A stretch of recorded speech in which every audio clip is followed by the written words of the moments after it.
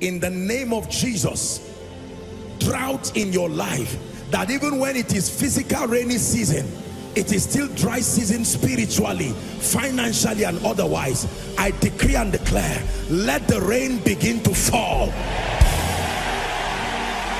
Let the rain begin to fall. Let the rain begin to fall. You're welcome to another spirit-filled message on Christocentric Message. If you're new to this channel, I would entreat you to hit on that subscribe button and then to like this video. As well, I would want you to share this message across, because we believe that as this message is coming forth, it's going to bless you. Graces are going to be imparted unto you, and then God is going to visit your home. Thank you for watching. Stay blessed. Go ahead and bless his name. We extol you, King of all the ages. One generation will declare your praise to another. You reign eternally, unquestionably King. Go ahead, give him thanks.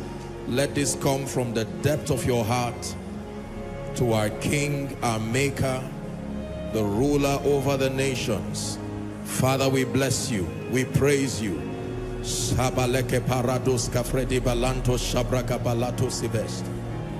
thank you. Majesty, we bless you. We bless you. Go ahead and thank him. Miraculous manifestations of his hand, the doings of the Lord in the midst of his people. Thank him in advance for that which he'll be doing in your life tonight.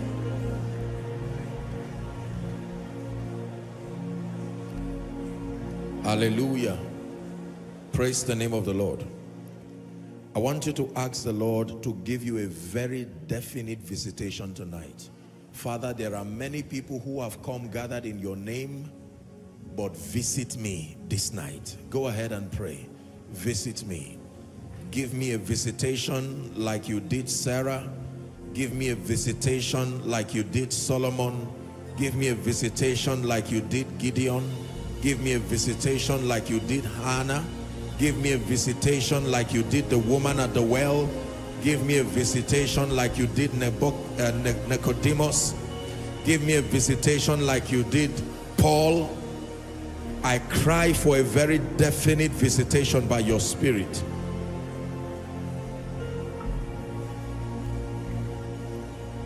Are you praying?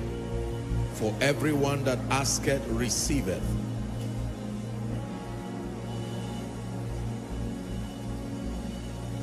For in Jesus' mighty name we have prayed. Father, speak to our hearts tonight. We have come to hear, we have come to receive, we have come to be lifted, to be elevated in the Spirit. We have come to be enlightened and to be empowered. We pray in the name of Jesus that you will find by your Spirit unrestrained access in our midst. And we pray that you will bless, you will heal, you will deliver, you will transform, and to Jesus be all the glory. Amen and amen. Can you greet one or two people and then please be seated? Tell them God bless you. Hallelujah. Amen and amen and amen and amen. I want to appreciate everyone for your commitment to learn. It is true that without vision the people perish, but it is equally true that without people the vision will not come to fruition. Every God-ordained vision is God-dependent, and it is also man-dependent. Hallelujah. The Bible says the Lord gave the word, great was the company of them that published it. Tonight is another opportunity to be radically transformed by the power of his word. I have taught you here that God's method has always been by his word. He lifts by his word. He answers prayers by his word. He exalts by his word. He promotes by his word. So when the word of the Lord comes to you, then you know that the coming of that word has brought the beginning of a new season, perhaps the end of another one. And this means that when the word of God is about to come, you must pay rapt attention so that Satan does not distract you and rob you of your portion. Hallelujah. Praise the name of the Lord. I truly believe that tonight's teaching will radically transform everyone. I have told you here that I'm committed to seeing that week in, week out, when you are gathered here in the name of the Lord, that we receive wisdom, superior wisdom, illumination from God. We learn the ways of the kingdom. We are prepared. We grow in the spirit by light. And then we are prepared to live victorious Christian lives. And let me remind you again, like I've stated times without number, that the end of the journey of the believer with God is glory. Hallelujah.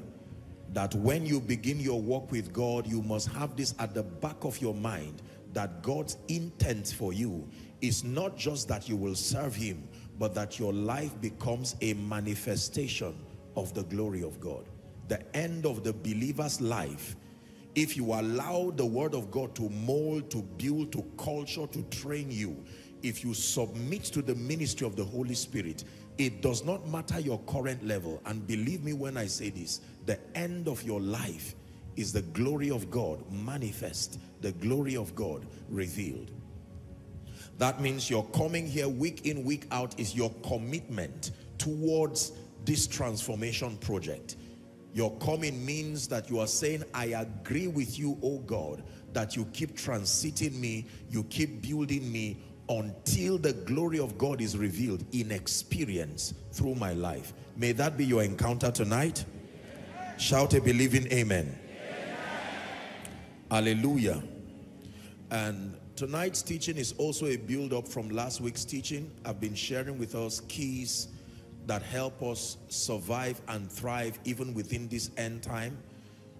The word speaking concerning the sons of Issachar, he said there were men that had understanding of the times and they knew what Israel ought to do.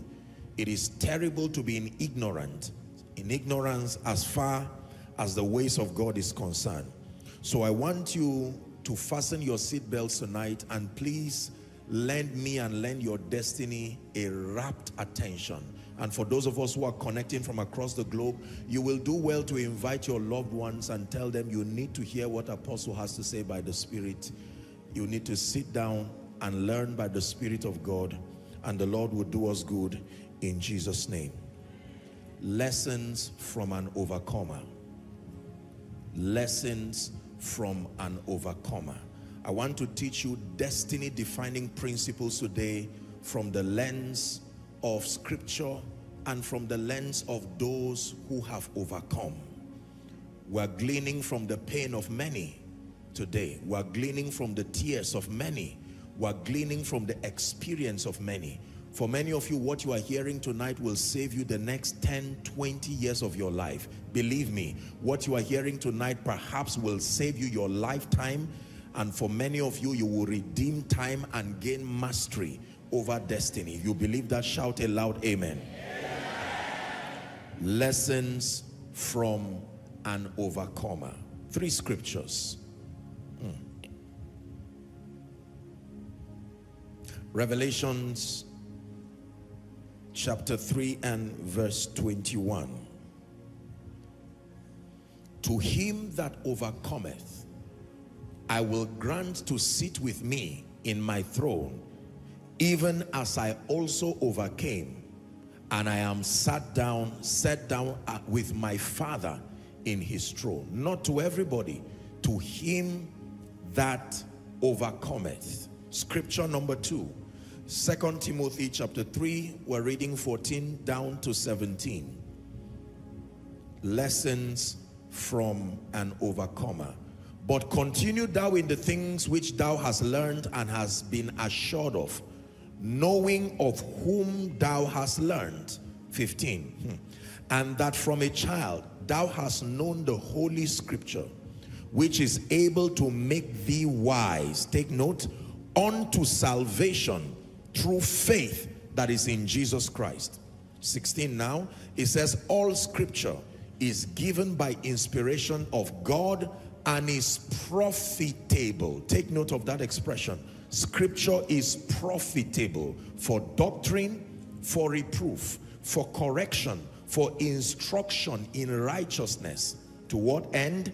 That the man of God may be mature, thoroughly furnished unto all good works. Are you ready for the third scripture? Proverbs chapter 1, beginning from verse 1, reading to 5.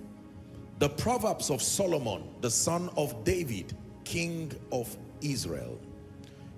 The intent of the book: to know wisdom and instruction, to perceive the words of understanding. Verse 3. To receive the instruction of wisdom, it says, justice and judgment and equity. To give subtlety to the simple, and to the young man knowledge and discretion. The final verse, it says, a wise man will hear and increase learning, and a man of understanding shall attain unto wise counsel. May the Lord grant us grace and understanding in Jesus' name. We live in a world where we admire victorious people, we admire overcomers in sports, in music, in the academia, in politics. Every time you see a life and an individual who has succeeded notably in any area, usually they are worthy of our admiration. We have names that we call them. For those of them who are on social media, in our social media age, we usually would look for their pages and like and follow them religiously, hoping to glean wisdom, hoping to be inspired. Generally speaking, in our world, success at any level inspires. Success at any level provokes people to want to replicate that result. Hallelujah. If someone stands here and he says, I am a professor, say, of medicine and surgery, a young aspiring doctor would usually be inspired just by the sight of that individual. When you see a general in the army, say a 4-star general, you know, very, very rare position. A young man who is in the army will usually be inspired by that sight. Our world celebrates overcomers. We call them all kinds of names. Sometimes we call them celebrities. Sometimes we look for the names that best, you know, fit our description of them. It is a very wonderful thing to be an overcomer. Let me give you the definition. To overcome means to confront, to challenge, and to prevail over. This is what it means to overcome. To overcome means to confront, to challenge, and to prevail over. To overcome also means to gain mastery of. You are called an overcomer to the degree to which you are able to confront, to challenge, and then to prevail over. To overcome also means to gain mastery of. Hallelujah. Many years ago, I used to listen a lot to this genre of music called the music of the masters. I mean, those guys just play all kinds of things, and they play as though they are not humans. They can play the keyboard, they can play whatever, they use all kinds of skill. I mean, they stretch your imagination beyond the borders. They are called masters. They are overcomers, spent years in learning, and they have gained mastery. Let's define classically who an overcomer is. I've written it down here, and please write. One who faces challenges, or one who faces challenges and subdues or gains control over them. One who faces, oh, my apologies, let me just structure my definition. One who faces, challenges, that's the appropriate expression, and subdues or gains control. One who faces, challenges, and subdues or gains control either over an enemy, a condition, or a situation. I'll take it one more time. An overcomer is one who faces, one who challenges, and one who subdues or gains control over an enemy, over a condition, over a situation. This is known as an overcomer. So the character of an overcomer is that you must be confronted with situations where you have to face them with courage and confidence. You have to challenge them with audacity, and then you subdue, you overcome, you gain mastery over. May that be your testimony from tonight, in the name of Jesus Christ. Among the many things that makes masters, professionals, or overcomers, as we call it, admirable, are the many stories that they have from their vantage position now. Are we following now? You will never have someone who has truly overcome who does not have a story or a lesson, something to tell you about their journey. In fact, it is often said that the secret of men is hidden in their stories. Am I right on that?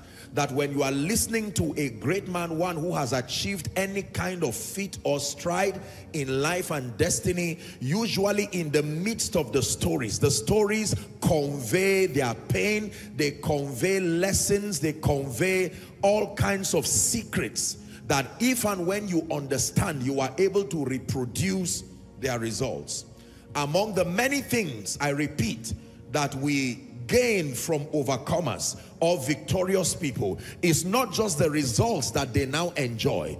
It is the lesson and the stories, the gems that they have found on the way. Can I tell you, some of these men, to become overcomers, they had to sustain scars and injuries. Some of these men, for them to become overcomers, they made mistakes.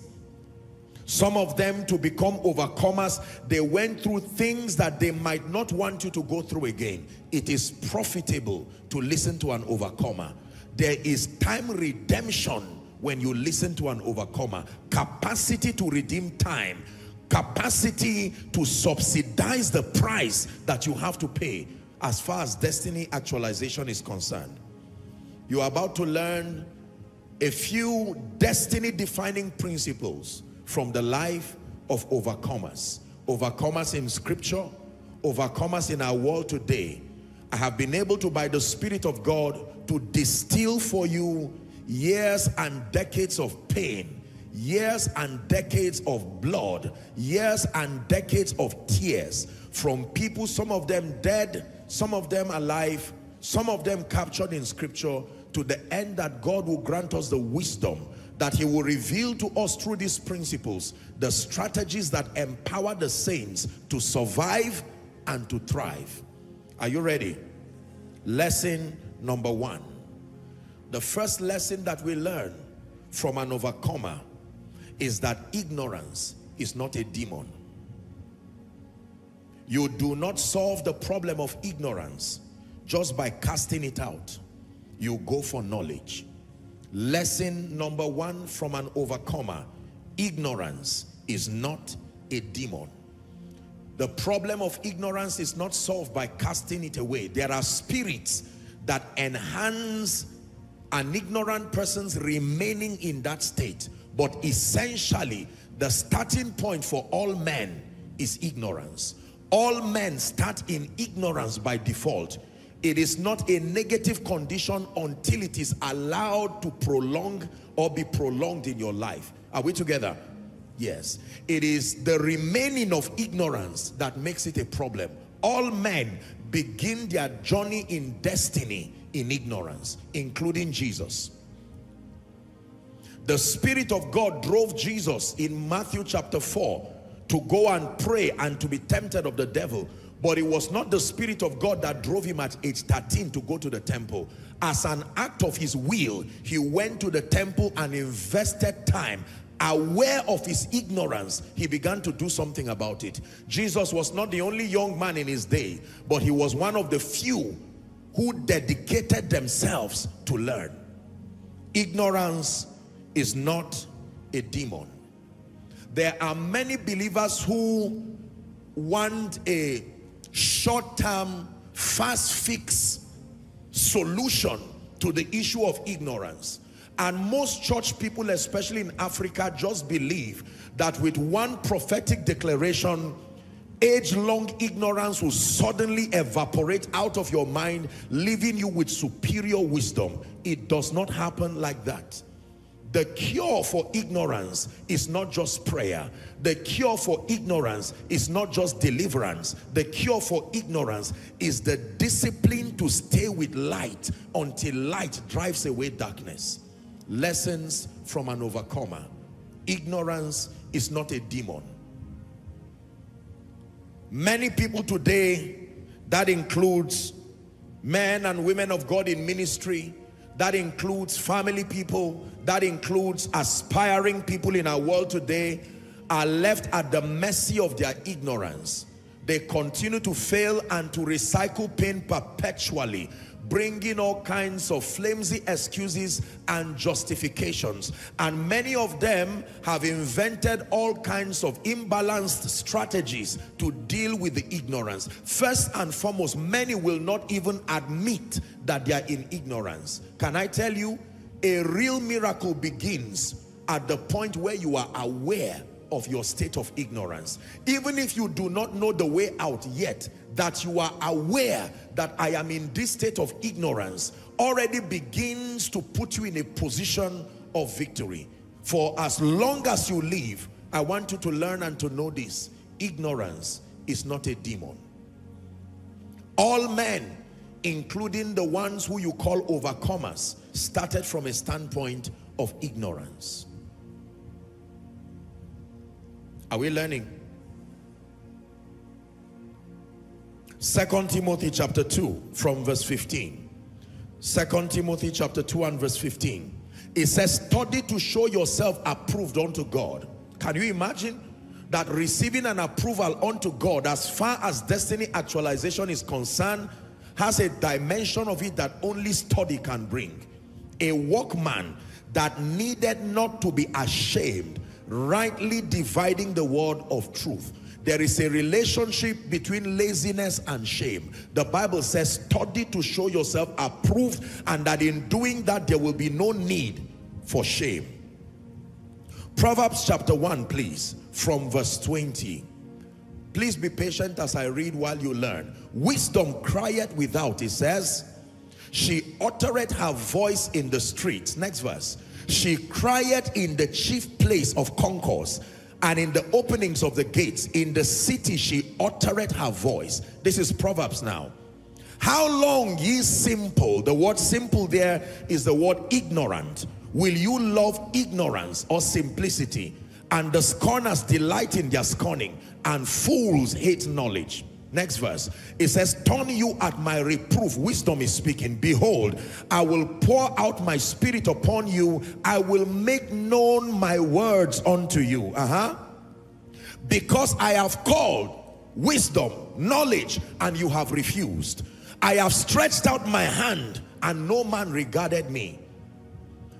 But ye have set at naught all my counsel, and would none of my reproof.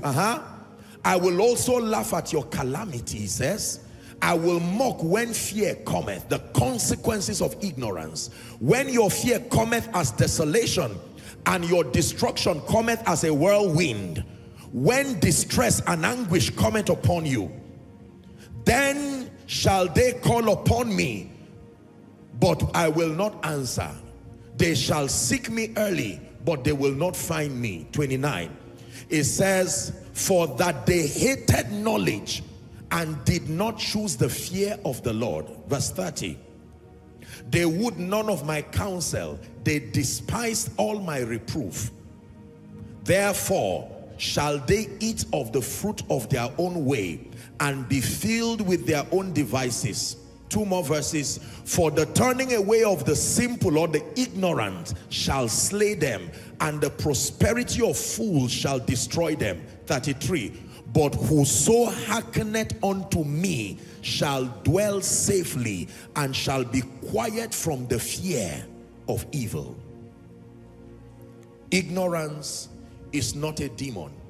Ladies and gentlemen, please hear me. You want to actualize destiny and you want to live a victorious life, you must learn to take responsibility by the Spirit and to contend for high levels of spiritual illumination. Hallelujah. Another angle to this first point is that just because you are enlightened in an area does not cover for the darkness in another area. Every area must be uniquely pursued to get light. You may have light in the area of healing, but it will not bring you prosperity by default. All the various dimensions of your life, you must pay attention to every one of them and to pursue light. Hallelujah. Therein lies the fallacy of short-term success. You can excel in an area, and usually results have a way of flattering us, because in the presence of results in an area, it is difficult to admit that you are ignorant in another area. After all, you have results. You may be an excellent preacher, but you may be a bad leader. Are we together now? And because of the results that you get in preaching, it will bring you to a point where it will be difficult to admit that you need to have leadership built in you, because you judge by the sincerity of your priesthood, and you will automatically assume that because I preach and people are blessed, it then means that I'm an exceptional leader. You can be a responsible father in terms of your willingness to help your children, but ignorant of the principles that make you a father indeed. Hallelujah. Dimensional success is dangerous, because you will excel in one area and believe that just because of the excellence in that area, there is no need for improvement or development in any other area. Hallelujah. I'm reminded of 1 Corinthians chapter 8 and verse 2. Very profound scripture. The Bible says, and if any man think that he knoweth anything, he knoweth nothing yet as he ought to know. Hallelujah. It is important for us to know that for you to excel in life, you must come to terms with the fact that getting light that empowers, the knowledge, the information that you need to rise and thrive, you will not be spoon-fed with it. You have to challenge yourself and rise to the occasion. It will take a long time for you to have knowledge. Listen, it took one day for the Holy Spirit to come upon the apostles, but it did not take one day for them to be transformed, to be prepared for that impartation. The ratio of impartation to transformation was 3.5 years to 1 day. There was 1 day of Pentecost, but there was no 1 day of lecture. Many years of lecture. Jesus teaching them, helping them, allowing them to ask questions. When they were now prepared, I have taught you here, Koinonia, that the value of the anointing is that it comes upon a vessel that is enlightened and transformed. When you try to bring impartation upon a life and a vessel that rejects enlightenment and rejects transformation, you only wasted that impartation. It will have no profit. Ignorance is not a demon. This finance thing, why is it not working? The devil must be attacking me. I told you that spirits are opportunists. They have found a loophole in your understanding and built a stronghold around it. I can tell you, no spirit is as powerful as they look. It is the gap, the space that our ignorance has provided in their life. For as long as the demons find the vessel swept but empty, they will always call their kind and make the person's state to be worse than the first. When I found this, I made up my mind that anything that does not work in my life, I will not blame anybody. I will take responsibility by God, and I will sit down. Remember my teaching last week? The first lesson we learned from overcomers is that there are people who take the responsibility to contend for light. How do you know light has come? By the absence of darkness. If darkness is still there, you do not have light enough. The ultimate test for the presence of light is the absence of darkness. Write it down, please. The ultimate test for the presence of light is the absence, the dispelling of darkness.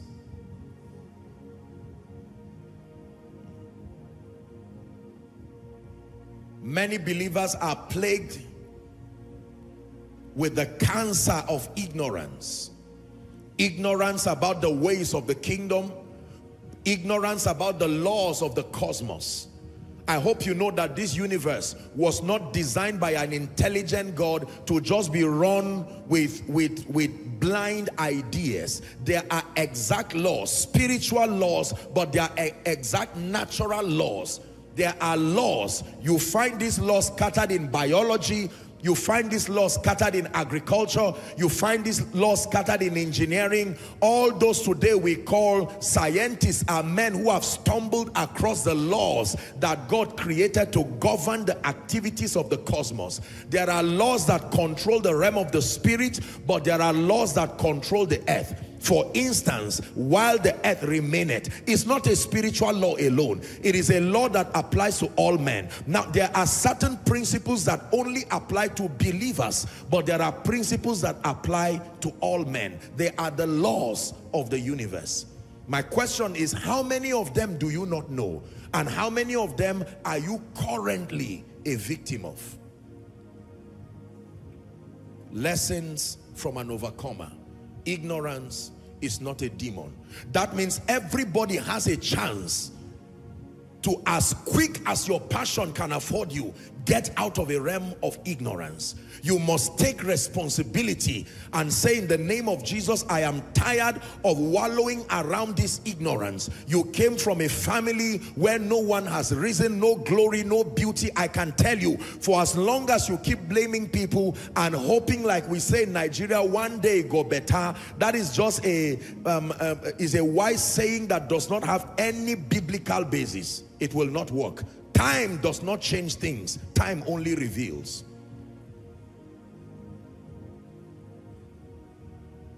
Ignorance is not a demon.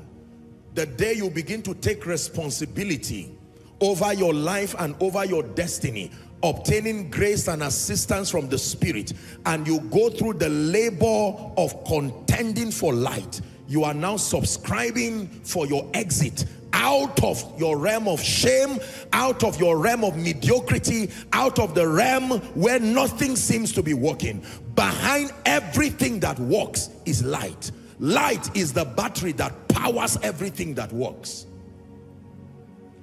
Behind every great business is an information that the owner of that business knows. Behind every great ministry, I tell you sincerely, there are secrets. Men rise and they stand upon the abundance of the secrets, the mysteries and the principles that they have found. There are laws that govern the anointing. There are laws that govern leadership. There are laws that govern influence. There are laws that govern abundance. There are laws that govern relationships. There are laws that govern restoration. Are we together? There are laws that govern longevity. It is your assignment under God to find these laws by the Spirit. Can I tell you, and I say this with every sense of humility, happy are you when God plants you under a man of God who by sacrifice has distilled these laws and brings it cheaply for you. That is a real, he has brought, he has subsidized the price that you have to pay. This is the blessing you get when you come to the house of God. That people have paid the price by the Spirit, and through the sacrifice of alignment, the labor of mentorship, the sacrifice of adaptation to get these truths together, distill them and to communicate them with grace. Lessons from an overcomer.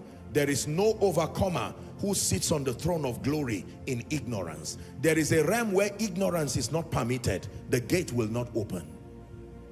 Did you hear what I said? There is a realm where ignorance is not permitted.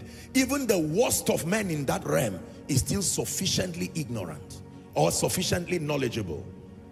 There is a realm where ignorance cannot pass beyond.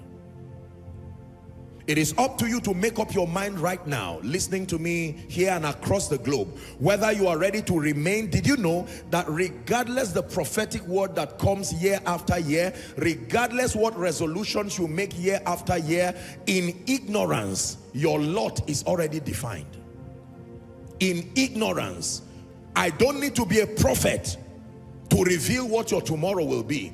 Just show me the abundance of ignorance you have decided to keep, and with the precision of an artist, I can paint your tomorrow. Not by word of knowledge. There are many people who their 10 years will look like today. In fact, worse than today. It is not prophesying doom. It is that the level of emotional attachment they have to ignorance will not allow them rise. They are so attached to ignorance, they dread the discipline of knowledge. Are we learning?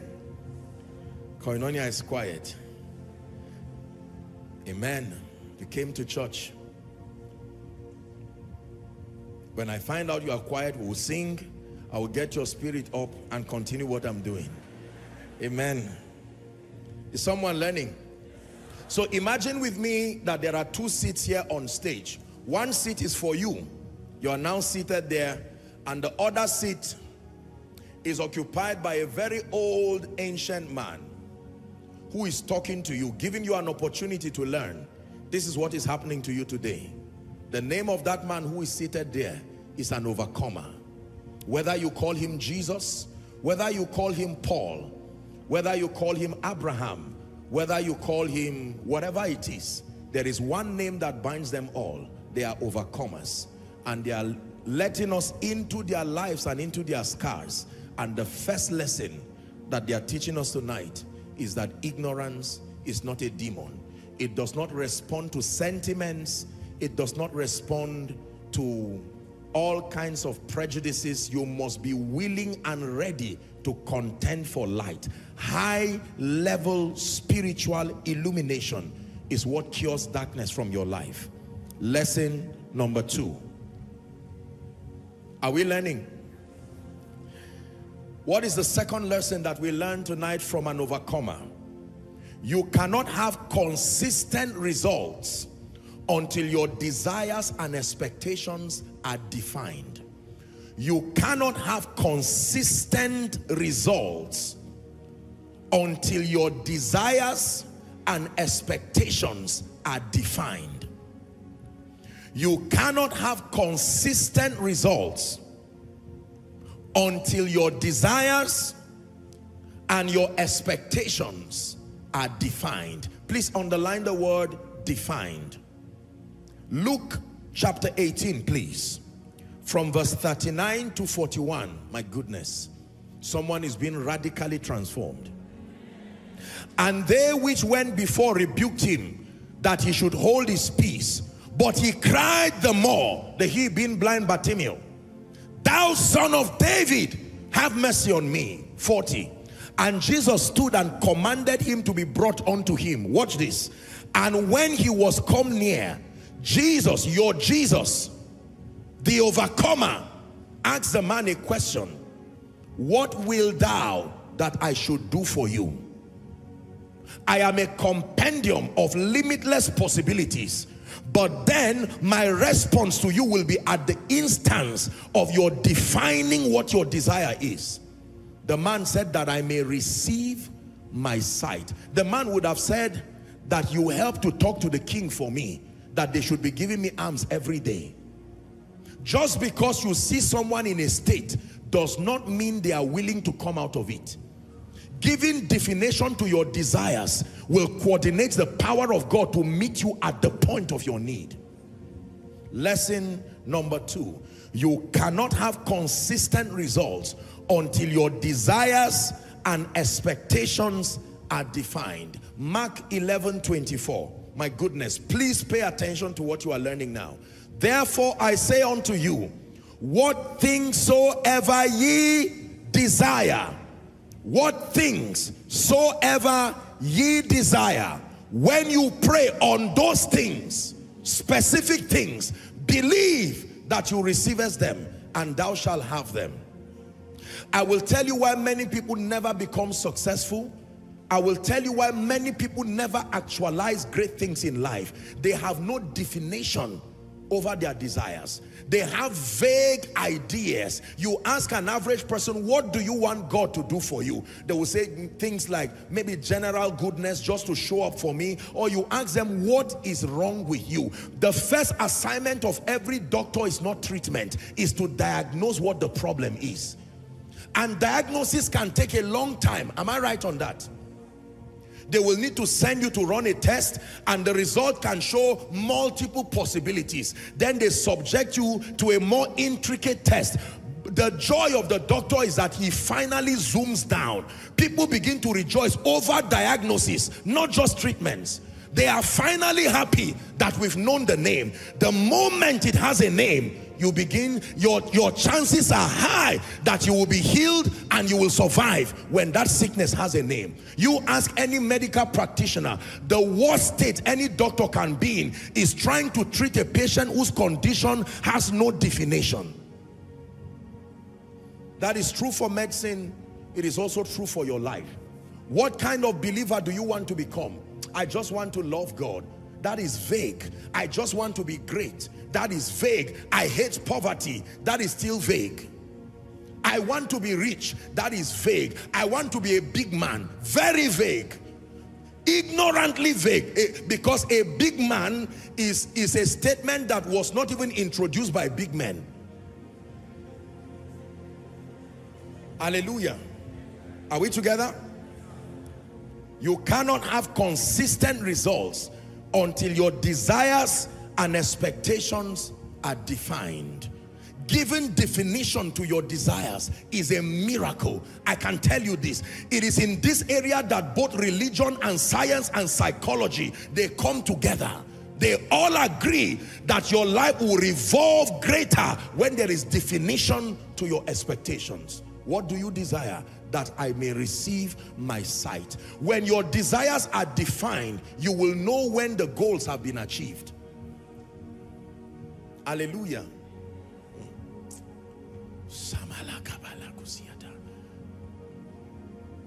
Lord, bring increase. Lord, bring increase. What does that mean? How do you know your prayer has been answered? Lord, take away shame from my life. By what definition will you know shame has left? How do you know God has answered you? And how do you know the devil is stopping the prayer? Lord, let my destiny helper send for me. That is wonderful. But what is the definition? Now, we pray generally, and you hear me prophesy generally, but when it has to do with the life of a victorious one, an overcomer, ladies and gentlemen, there needs to be definition in your life. Most believers want to succeed, but they are totally at a loss as to what success is and the indices that they will use to measure success. I have helped you in this house, and I will help you again, that when you talk about success, there are about 7 areas that if you do not excel in, you are not successful. Can I do a 1-minute recap for you? Number 1, very quickly, please write it down. We're still on point 2. Number 1, your spiritual growth. The first area that you measure success in, you want to make progress, you want to advance, number 1 is your spiritual growth.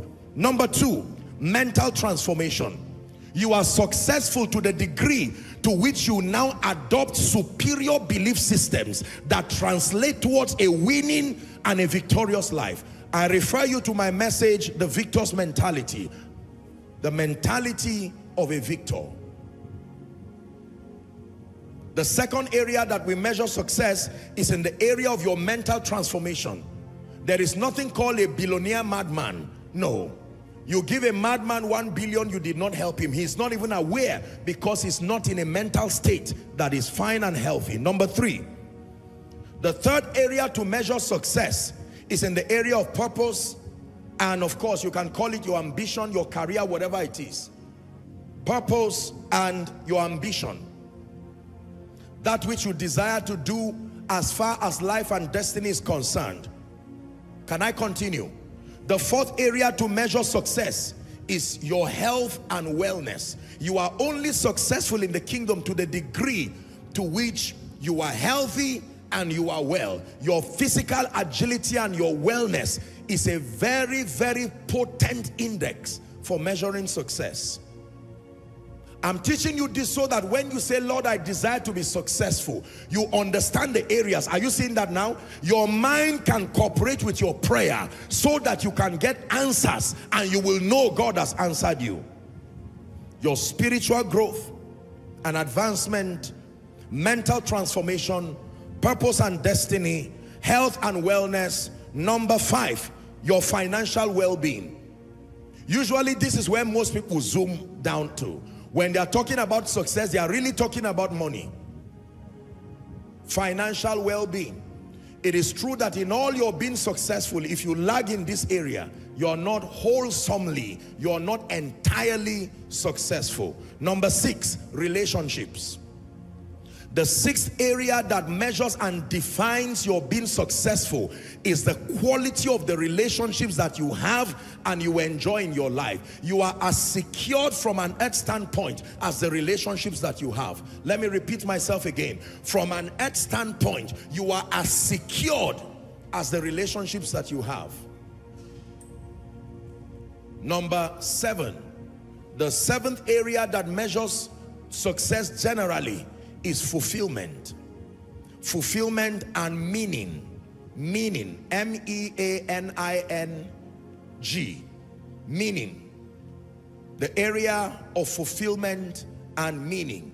That you want to ensure that your life counts. You want to be satisfied knowing that you are serving God and that you are becoming a blessing to humanity. You cannot have consistent results until your desires and expectations are defined. Watch this. If you have your roof leaking in your house, do you know sometimes the leakage can start from one point? Or let me use a plumbing issue. Let's say you have, a leakage from your pipe. The water can flow, say, from your living room or from the toilet, the bathroom, and then it flows down to the bedroom. It may even flow to other areas maybe even to your living room. But when you are solving the problem, it's not where the water is. You have to go back and find out where is the point from which that leakage started. Is the longevity of that leakage that caused that damage to even reach your living room? Do you understand what I'm teaching you? So you have to go past the living room, and then you get to the point where you say, so it's from maybe the toilet or the sink, and then you start to fix it there. When you fix that one, you can clean up the water that is there, and you know you have done a good job. But when you leave the part that is still leaking and try to mop up the water in the living room, you only wasted your time. Am I right on that? There are many, many people who are just trying to mop up problems, bringing temporal solutions. They have not yet brought definition to their desires. There are believers who want empowerment from God, but they do not have a clear definition. We think in pictures. That is the reason why you hear a lot of people will tell you that they have images that represent their future. Images. Now, when that is done within the limit of scripture, that is fine. Are we together? Now you understand why the Lord granted me that instruction to get the map of Abuja, get the map of Nigeria, get the map of Africa, and get the map of the globe. Why will God ask me to do that? I'm in a season of intense prayer, praying for the next level of Koinonia, and God does not even start revealing to me where we will be meeting. He just says, you go and get the map. No wonder he told Abraham, he said, come out, count the stars. You are asking me to bless you, but there is vagueness, there is no definition. I need to help your imagination so that I can release for you, so you can understand what I have in store. He said, count the stars. And he began to count, and he was lost, and he said, so shall thy seed be. Finally, verse 6, Abraham believed God, and it was counted unto him for righteousness. There are things God wants to do. This is why, my dear people, believe in the power of dreams and visions. It is God's way of helping to prepare your mind. You see, when you have seen something and you've held it in your imagination, it becomes difficult for the devil to steal it from you. So So a young lady who just comes for Koinonia receives a prophetic word from a poor and a mediocre family. She goes back home and here's the spirit of grace. You sit down and you see yourself standing in a place, in a crusade ground, ministering, for instance, or running an NGO, a multinational NGO, blessing people, and you wake up. I'm still in that room. I'm still on the ground. You are not there. You've left that place. It's just that you are not aware. You don't know the power. Listen, I'm not just playing with your mind. No. That you were able to receive that, you are not in that condition again. I'm telling you this. It's just that it will take time for your body to get where your mind has gotten to. But I can tell you, at that instant that you received it, the moment Mary said, "Be it unto me according to your word," she became pregnant. Hallelujah.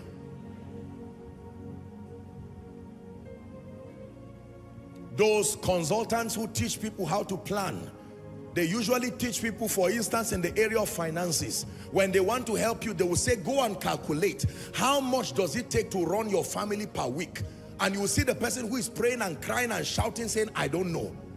How much is your child school fees? The last time I know, I think it's around 70 or 80, around that. And you cannot rise that way. How much is your rent? I don't know. How much is your transportation? I don't know. God help me. And God said, what do you want me to do for you now? How can I touch a destiny helper to help you? That is the reason why if God gives such a person 1 million, 2 million, he will rejoice and roll on the ground, even if here and in 2 weeks he's back to his former self again. Because there was no definition of desires. There will always be wastage of opportunities when there are no definitions to your desire. Hallelujah. I truly believe, watch this, that part of the reason why Joseph excelled was because he prepared. He knew that based on the law of time and chance, one day I will stand before the king. It may take long. There is no guarantee. No date was given to me. And I'm saying this prophetically to someone. Do you know you are closer to meeting your helpers? Are you prepared? Have you imagined yourself in the boardroom? Or do you want until the day God now opens the door, you now disgrace yourself and your destiny as a result of lack of definition? Many years ago, let me tell you, many years ago, a younger, much younger version of myself, back in our family house in Jos, I used to go to our boys' quarters in the night. You've heard my story. I will carry a mic, a stick now representing a mic, and I will be shouting at the back of that house, preaching alone. I never knew that my mom once peeped at me and she saw me doing it once. And I will sense the power of God. I'm preaching. That's Koinonia there in the bush. It's true. Do you believe what I'm telling you? Let me sincerely admit to you, if you do not have a definition for your desires, it will never come to pass. I hate to be a bearer of bad news. Oh, I'm going to be a great man of God. Do you have individuals that represent where you are getting to? Oh, I'll be greater than anybody. Be like them first, then you can be greater than them. Some of these foolish and blind strategies that people bring is the reason why they don't rise. They will tell you, I'm going to be greater than, have an idea, I'm going to be a great crusade person. There are a few people that can be a starting point, priming your creativity. Reinhard Bonnke is there, of blessed memory. Billy Graham is there, of blessed memory. At every level, there is someone who can relate to your desires. Lessons from an overcomer. Are we learning? You must give definition to your desire. You will see someone who is in a one room, but he has already given an architect friend. He says, help me draw a 3-bedroom flat. And the man said, well, I will draw it, oh, but I know you are wasting your time. No. And he will draw it and write it there. Or some persons will spell their goals in the name of Jesus. By the end of 2023, I should be worth at least 10 million naira. May not be too much at whatever level. Someone may laugh at you and say, just that, no problem. Allow them. You just keep dreaming with God. in the name of Jesus, as a man of God, I should have the privilege at the end of the year, I should be serving his grace to these people and this region. Planning is powerful, and there is no planning without deploying your imagination. Listen, I want you to respect what you are hearing. Believe me, even from an intellectual standpoint, you will not hear what you are hearing without paying a price. I assure you on this. Ask any consultant and any intelligent person. What you are hearing for free is what people will pay tens of thousands of dollars to travel for seminars to listen to. I pray and hope that you respect it. Lesson number 2 from an overcomer is that when there is no definition to your desires, there is no sustainable success. Let's rush. Are we learning? Lesson number 3. Are you ready? People are not really affected by what happens to them. Listen and then you write. People are not really affected by what happens to them. They are affected by the meaning they give what happens to them. It is not what happens to people that affects them.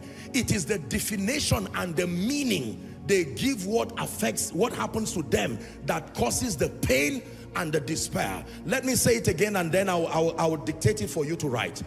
People are not really affected by what happens to them.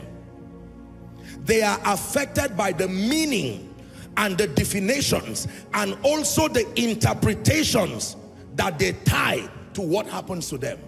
Please look up. Don't worry, you will write. What is the difference between falling in church and falling in a restaurant? Young lady, as I'm teaching right now, if the power of God carries you up and lands you down, you get up rejoicing. And even your seatmate say, my God, he has visited you. Versus you fall down in a restaurant. You fell down. The worst fall may even be here. What is the difference? It's not the falling down. It's the meaning that you attach to that experience. That's what causes depression. That's what causes joy. It is never what happens to you that has that power to destroy you. You have associated happenings around your life and you have connected them to certain meanings. There are events that mean failure to you. There are events that mean weakness to you. There are events that mean oppression to you. What is making someone cry is another person's desire. Someone will cry and say, I got only 1 million. Is a meaning you connected to it. That based on your level, 1 million is a testimony of a failure. Whereas for someone, that 1 million, he would talk about it as though, he just got to heaven. Now you write, please. People are not affected by what happens to them. They are affected by the meaning they connect to the happenings. People are not really affected by what happens to them. They are affected by the meaning that they connect to those happenings. This is the reason why comfort and counseling is powerful. What happens when you are comforted? What happens when you are being counseled? Your perceptions are being changed. That's all. The situation is not being solved necessarily. It is your perception. For instance, if you lose a loved one because of the pain, or let me use something more bearable. You lose a job and you get angry, and someone sits with you down and says, do you know, perhaps the Bible says all things work together for good. Is that true? Watch what is happening to you now. The person says, I know the story of someone who lost a job and did not know it was a springboard to the next level. At the end of it, the person who was crying 10 minutes ago is now suddenly rejoicing. Did you give the person a job? No. You changed the meaning associated to that situation. Can I tell you, when you learn this principle, you can laugh through storms. What happens when you make a video and you have only 2 likes or 2 follows? Why do you cry? Abba, all of this, can you imagine? I suffered to preach this message and only 2 people. Are you sure it was only 2 people? What if the first click was a congregation listening to you? But you have, there is a meaning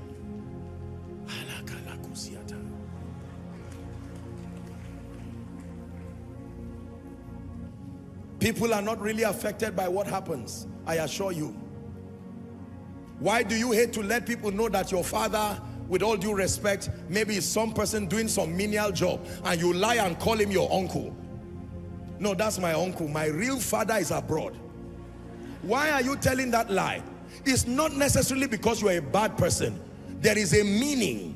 You feel that when you reveal the true status of your father in that lowly estate, it may affect people's perception about your self-worth, and you will lose your sense of significance.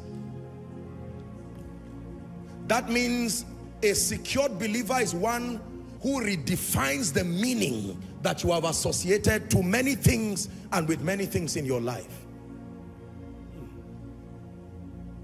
Hallelujah. Are you learning? It is truly not what happens to you that destroys you. I mean, you just called me Joshua Selman, not Apostle Josh. Do you know who I am? What is the meaning of that? Perhaps, maybe from that culture, they feel it's okay to just say Joshua Selman, and you are saying me. You will soon know now that God called me. All that complaint is simply because Apostle was missing? No. It is a meaning you have connected to it. There are people who are so insecure that even if it's a little child that taps your leg and says uncle, they will slap him because they are used to respect. How dare you tap my feet, this little boy? And they slap the boy and say, you don't know who I am.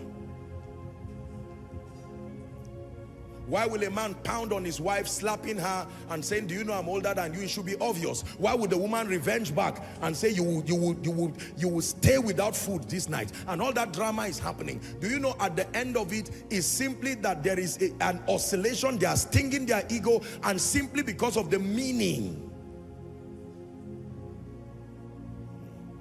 Meaning. Lessons from an overcomer. Number 3, we are not really affected by what happens to us. It is the definition and the meaning that we associate. So because of this, meaning and definitions, another word for it is called ego. Ego is an industry. There are businesses that are literally built out of this deficiency in men. Are we together? Yes. If you watch me and I come down from a car and it's a nice Jeep or some Lincoln Navigator or something, like, that's right. But if I come out from maybe a Golf or somewhere, you now say, no, now this should not be. There are people who stand behind aircrafts they have never entered and may never enter soon, and snap in front of it and just say, to God be the glory, I just arrived. Why? Now, I'm not trying to be sarcastic. I'm not trying to be sarcastic, all right? But why do we go through this pressure? Why do we go through all of those kinds of things? That house you see is my own. In fact, I don't want to say much. And then we wrap up everything and just say, to God be the glory. But the truth is that we hope that by some meaning, even if it is by falsehood, we will earn respect. Are we together? People will believe that, oh, we are serious people, maybe we are wealthy, and so on and so forth. Can I tell you, when you learn to give things proper meanings, offense will be minimized in your life. The direct consequence of violating this principle is that you will live a life in unnecessary pain and offense. Someone can be looking at you and thinking about his rent, and you will think the person is eyeing you. I've noticed that this person is eyeing me, and honestly, the person is just, you know, you can be looking at someone and you are not there. The person is thinking of what explanation he will give the landlord, and you are there misunderstanding the person and looking at the person through the lens of your insecurity.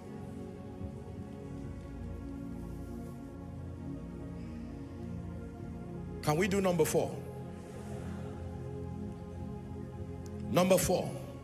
What lesson do we have to learn tonight from an overcomer? Is someone becoming wiser? Are you ready for number 4? All right, so let's go.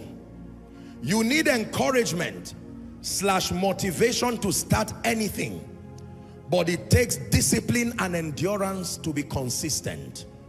You need encouragement / motivation to start anything.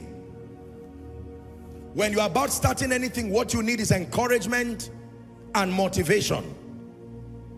but it will take discipline and endurance to be consistent in life.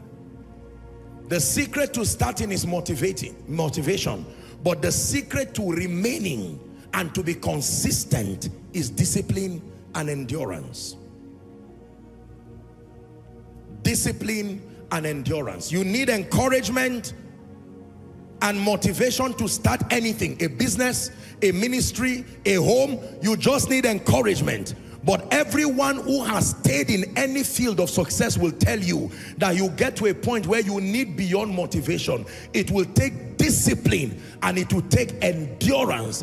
And talking about discipline, there are two dimensions to discipline. Number one, there is the staying power. It's called discipline. Number two, there is the ability, the power of restraint. You need both. You are not disciplined if you do not have, number one, the staying power, the ability to continue even if alone. And then number two, the ability to say no to many good things. You need encouragement and motivation to start anything in life, but it will take discipline and endurance. Believers, please listen to me. This is a very profound point. Most people think that those who today we call overcomers, champions in the spirit and in destiny, that it was motivation that took them all through. I disagree totally. Go and ask any champion in any field. There are times that the kind of challenges you have before you, motivation will not solve it. You need the staying power to continue even if you do not know the name of what you are doing. Motivate me to get to Lagos. You can encourage me when I start, say by road. By the time I am 7 hours, don't motivate me, you are wasting your time. Pray for me for the staying power to remain in that car till I arrive. Are we together? We have a world that is so in need of motivation, and motivation is important, don't get me wrong. It helps to prime you to start, but there are times you will need to stay alone and say, though he slay me, I will still trust him. Hebrews chapter 6 and verse 15. Many people lack the staying power. It says, and so after he, the he being Abraham, had patiently endured, he obtained the promise. Abraham did not just obtain the promise because God said he would. It took patience, it took endurance. Can I tell you the truth? For some of you, by reason of what I'm saying, God is telling you, go back to what you were doing. It is still my will. Stay there. It will not magically, you know, we have this idea that because you are in the will of God, the results will happen overnight. No, sir. There are times you will cry, you are still in the will of God. There are times it will not make sense, you are still in the will of God. This stubborn child, was it a cost to get you? He's still a pastor, train him. Endure, endure, endure. Hallelujah. A gentleman heard that I prayed for 72 hours, and you know, these guys who get motivated, and that's wonderful, it's good to inspire people. The guy now sent a text that he was going to, you know, go past. He said he challenged himself that you will go past, you know, 72 hours. And of course, there are many ways to learn. Many ways to learn. Are we together? You know, when you hear it, you think it's just easy. What is there? I assure you, by experience, by the time you pass 4 or 5 hours, there has to be a grace that carries you through. There is absolutely nothing that will motivate you about that experience again. If you don't know this, you are not a person of prayer. Even if the Holy Ghost is shaking all the chairs in your room, I assure you, it is discipline that will drive you through. Are we together? Say discipline. Yes, sir. The staying power. For somebody, you are about to veer off the path of destiny, whereas the path you have taken is the right path. You just need to remain. If you're traveling again, in my example, from Abuja to Lagos, even if by air, It will be unwise after 15 minutes to start shouting at the crew members or the pilot to say, I thought that this flight is supposed to be a fast one. No, you will have to endure. How do you endure? Sometimes you do nothing. Just sit down till you arrive. Just sit down. There are times you have to drive if you're the one driving, or fly if you're the pilot in charge. But there are times that you do not need to do anything. It's called the staying power. The ability to remain until the law of process runs its course in your life. Those who are good in the kitchen, you know this. There are times you've mixed everything. There's nothing else to do. Just close the pot and wait. Have you tried to taste food when it's on fire? You just want to pick the piece of meat by force. You know what it does to you? Because of impatience, you will burn your tongue and you may even, out of shock, you may push the whole food down. That's what happens to people. Impatience has cheated many people from actualizing their destiny. Just wait 30 more minutes. The food is yours. Are we together? You can roam around the kitchen but wait. You can be hungry but wait. Watch videos of food but wait. Once the meal is ready, they now serve it beautifully and you can sit down and take your time to enjoy your meal. Say, in the name of Jesus, I receive grace to wait. I receive grace to stay. I receive grace to stand. I receive grace to be disciplined. Do you know that 1 million is 1 plus 1 plus 1 plus 1 plus 1 million? There are many people who want to save and their target is 2 million naira. When they get to 700,000, they get angry one day and say, look, it's only when I'm alive I'll get to 2 million. And they convince themselves with all kinds of things. And usually they keep the money where they will not even see it. So they just reach their hands and pull out whatever is there. One day you place your hand and not find anything there. And you say, who stole? No, it was carelessness and indiscipline that finished that money. Just because you do not know what you did with it does not mean you did not use it. And for people, they will say their money is disappearing. Now, there are real cases like that. But in most cases, it's a lie. It's just the carelessness of the individual. You need encouragement and motivation to start. But it will take discipline. It will take endurance. It will take endurance. Listen, I wrote here, you must learn to say no to many good things if you desire greatness. We have been taught that you only say no to evil things. No. There are many good things in your life you must sustain the courage to say no to. He's changing everything in obedience to Christ.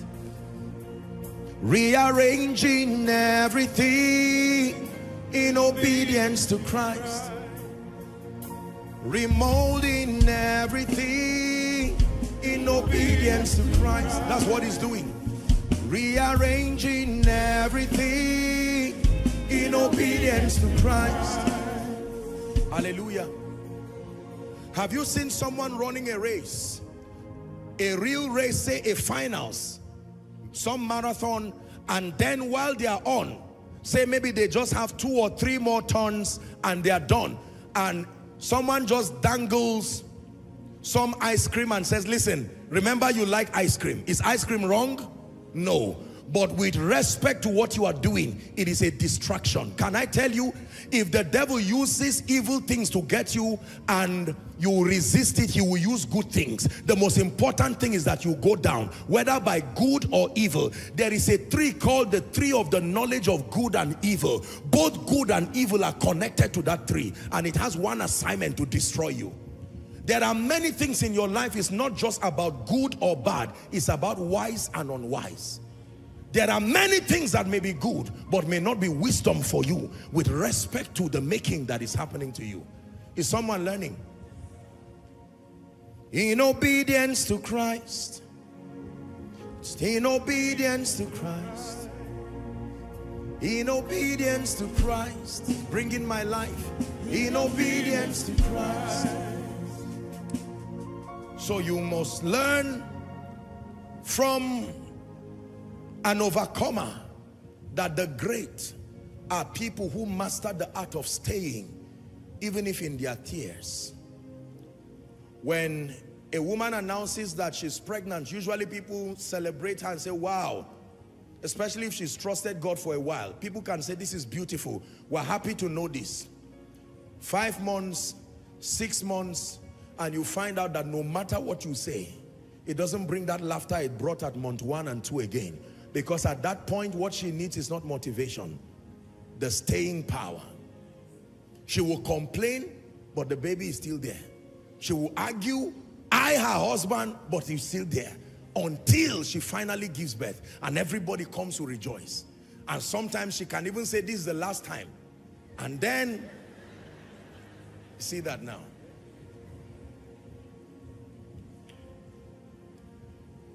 Is someone learning? Getting angry that there is nobody encouraging me is a joke. They encouraged you when they were launching and cutting the scissors of that pharmacy. Now that no one is buying the drugs, now that people are not coming, you do not need motivation. You need encouragement by the Spirit. And sometimes it does not come just by saying go forward. It is discipline. Remain. Remain. Don't give up. Remain. This one is beyond motivation. It's beyond positive speaking. You just need to stay until it happens. I'm praying for someone who is weary and weak in ministry, in life, and in destiny. As a parent, as a student, it looks like you have stretched yourself and you have gotten to your wit's end. In the name of Jesus, the Son of the living God, the staying power, that engracing that causes men to remain until they manifest, may it rest upon you now. May it rest upon you now. May it rest upon you now. Please sit down. Are you ready for number 6? The 6th lesson, number what? 5. Thank you for following. Okay, so number 5. Do not be hasty with words or with commitments. Do not be hasty with words or with commitments. Think, pray, and seek counsel before making destiny-defining decisions. I'll take it again slowly. Do not be hasty. This is the 5th lesson we learn from an overcomer. Do not be hasty with words, and do not be hasty with commitments. Put that down first. Do not be hasty with words, and do not be hasty with commitments. Think, pray, and seek counsel before making destiny-defining decisions. Think, pray, and seek counsel before making destiny-defining decisions. This is a profound truth. Do not be hasty with words. Do not be hasty with commitments. By the grace of God, I've studied many successful people, especially within the body of Christ and in ministry. I found out that the older they get, the more they place value on their words. Have you noticed that people speak faster when they are younger? The aged treasure their words, and sometimes they can be silent for very long. But in their silence, they are processing a lot of things. Young people are full of zeal, and they can shout and say 1,000 words and then find out they made a mistake they cannot recall again. Do not be hasty with words. The Bible says even a fool, when he is silent, is regarded wise. Many of us today have committed ourselves in lives and things and people to our pain, because if only we were a bit patient, we would have made better decisions. Is someone learning? Here's what the Bible says in Proverbs chapter 11 and verse 4.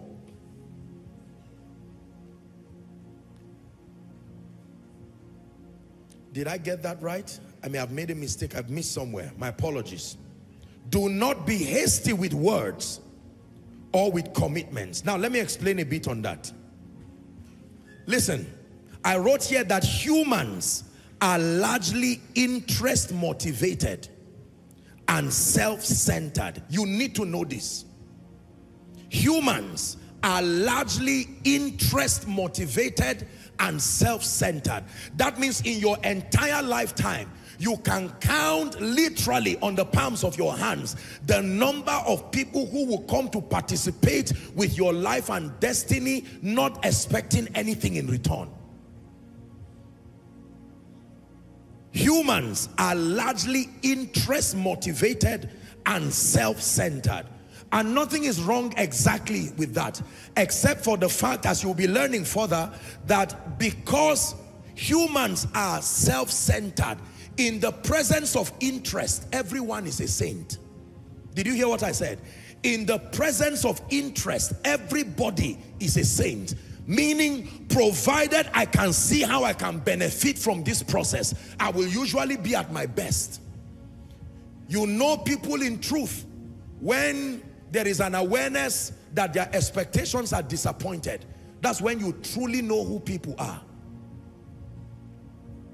Hallelujah. Do not be hasty with words. Do not be hasty with commitments. Like I said last week, there are people who have made commitments even in church, and they were hasty to make those commitments, and it is now to their detriment, and it is now to their peril. If only Herod was patient, he would not have made such a costly statement to tell the girl, because you have danced, ask anything up to half of my kingdom. How could he say that? And the lady went and consulted, and they said, beautiful, bring on a platter the head of John. And because he was a king and he had spoken, there are many of you who made hasty statements. I will sponsor 10 of you from primary school till university, and camera caught it. We live in a social media age today. After 5 years, someone comes to review your commitment for you. Sorry, sir, just to remind you that you are that philanthropist that we knew 5 years ago. You promised these people that you pay their school fees for the rest of their life, and now you are trapped in something you do not have the capacity to sustain. There are things before destiny-defining decisions. Pray, think, and then consult with wise people. This is what made ordinary people to become overcomers. They were not hasty with words. When they brought a woman to Jesus, remember the story? A woman who was caught in adultery, the Bible says, in the very act of it. And then the people say, hey, you claim that you are sent from God.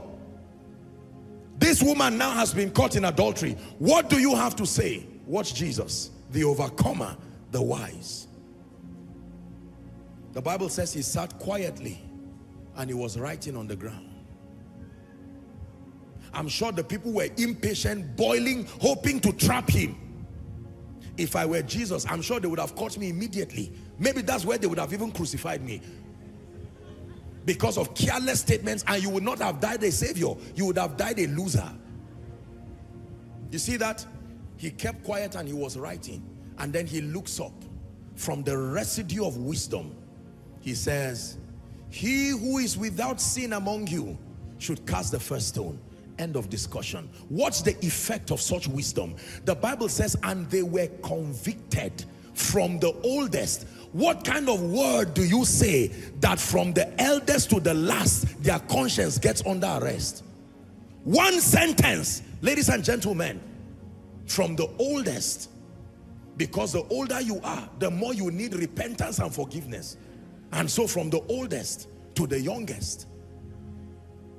And the Bible says they left, and the woman was standing alone there. And it says, woman, where are thine accusers?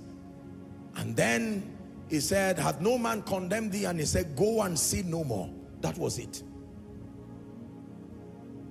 There are many times that before you make the business decision, can I tell you, the moment people want to rush you, there is most likely deception around the corner. Let me give you this as a powerful secret.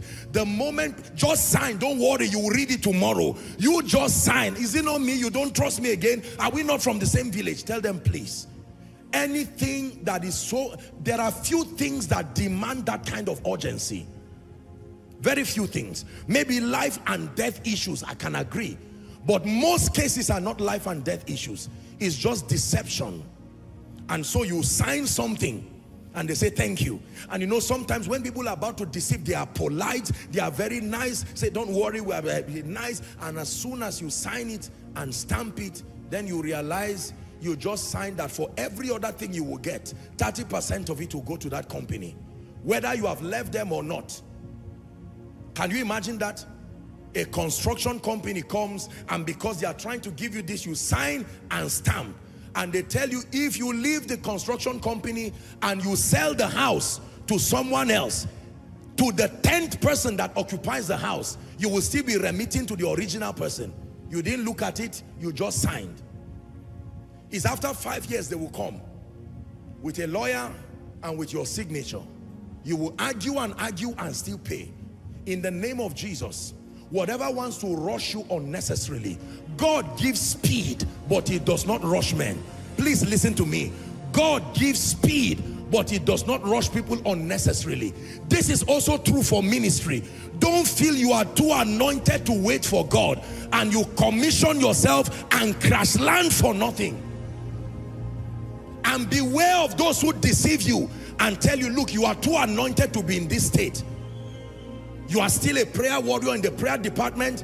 If I had half of your anointing, I will be a general overseer. And you say, really? I even have an extra auditorium. We can start from there. Reminds me of what happened after our first crusade in this ministry. True story. We usually hold our crusades in collaboration with the PFN. And so after the crusade, it was a small crusade, but it was quite a phenomenal one. And did you know that after that, there were a few pastors, true story, they called me and they said, look, would you want to come and establish a branch of your ministry there? Say breakthrough. God is my witness. It looked very tempting. I mean, they were sincere people. They said, no, no, no, with this kind of result, I think you should be here. And I told them, I said, let me go to the Lord and inquire of him. I remember, I will use the direct words. The Lord told me if I did that, I would die. It was not causing me. I'm looking from hindsight now, the level of ignorance that I had in my life at that time, if I had made a mistake of branching out, it would have been a disaster to my peril. In 2013, I think it was, remember the vision that I saw a plane and it was written the name of the ministry, ENI. It was about to land in Abuja and it crashed. I knew that it was in the will of God to come here, but it was not the timing yet. I submit to you by the Spirit of God, and some of the people who did this are following, watching now. There are people who have opened offices for me across a number of nations, and by the Spirit of God, I politely requested, I told them, please, I appreciate your zeal. I know that you are taking a step. I appreciate your initiative, but please, can you help me and close it? Can you look at open doors and still know that this may not be God that opened it? I told you, even the prison, you enter the prison through an open door. It takes an open door to be in jail.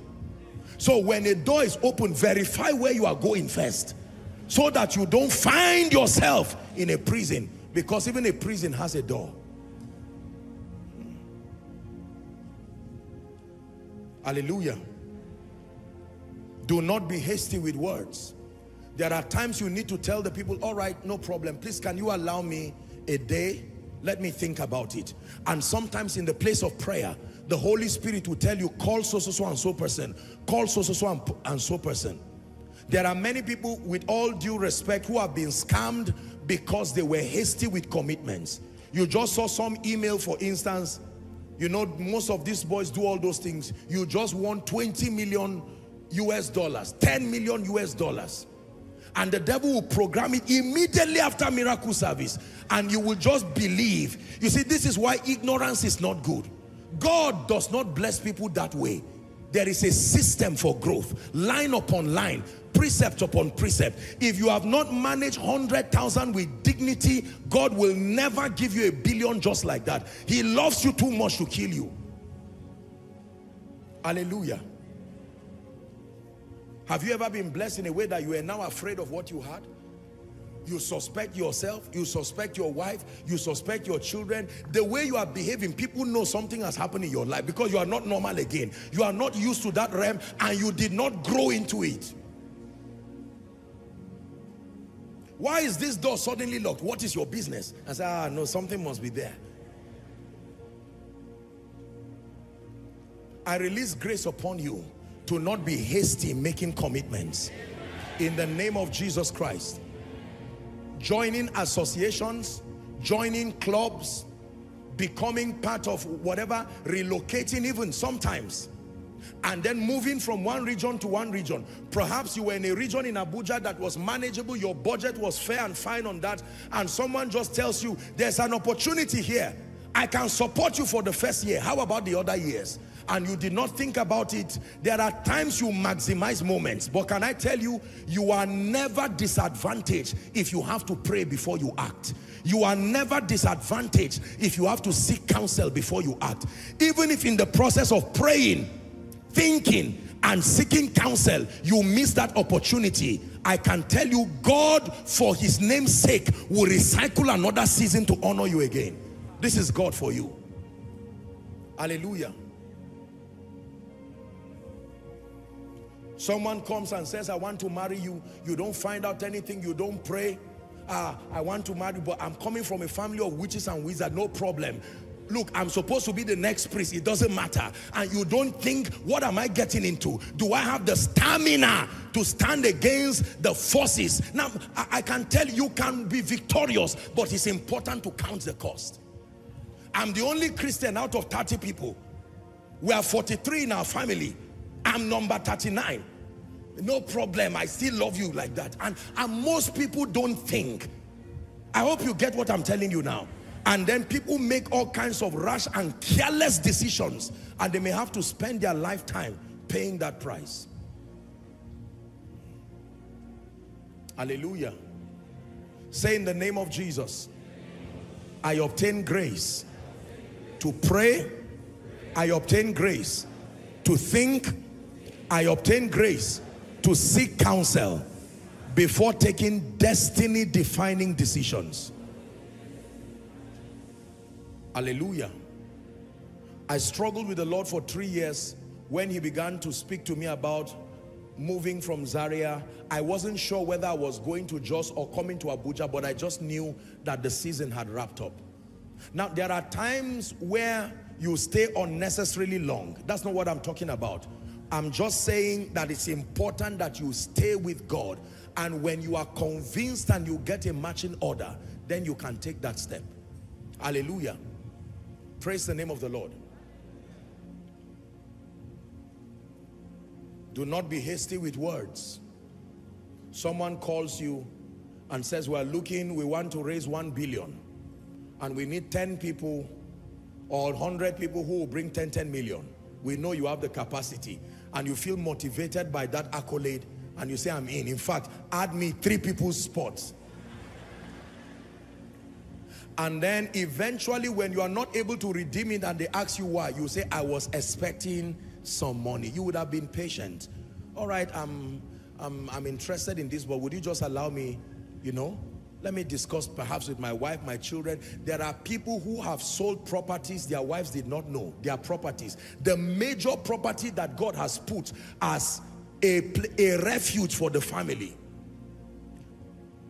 True story. I remember someone who reached me one time, and they noticed that there were some members around their land, going around and thanking God. True story.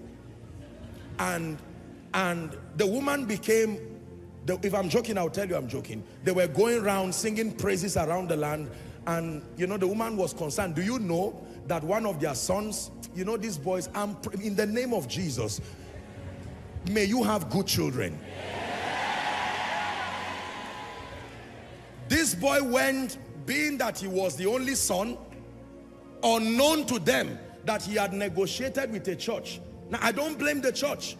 He came as per his land, his late father's land, and he negotiated everything with the church, gave them at a discounted price. They were happy, and they transferred money to the guy's account. The mother did not know, no other person knew, and the boy was just happy there, not knowing. So the woman saw the people rejoicing. It was their property. They had paid for it.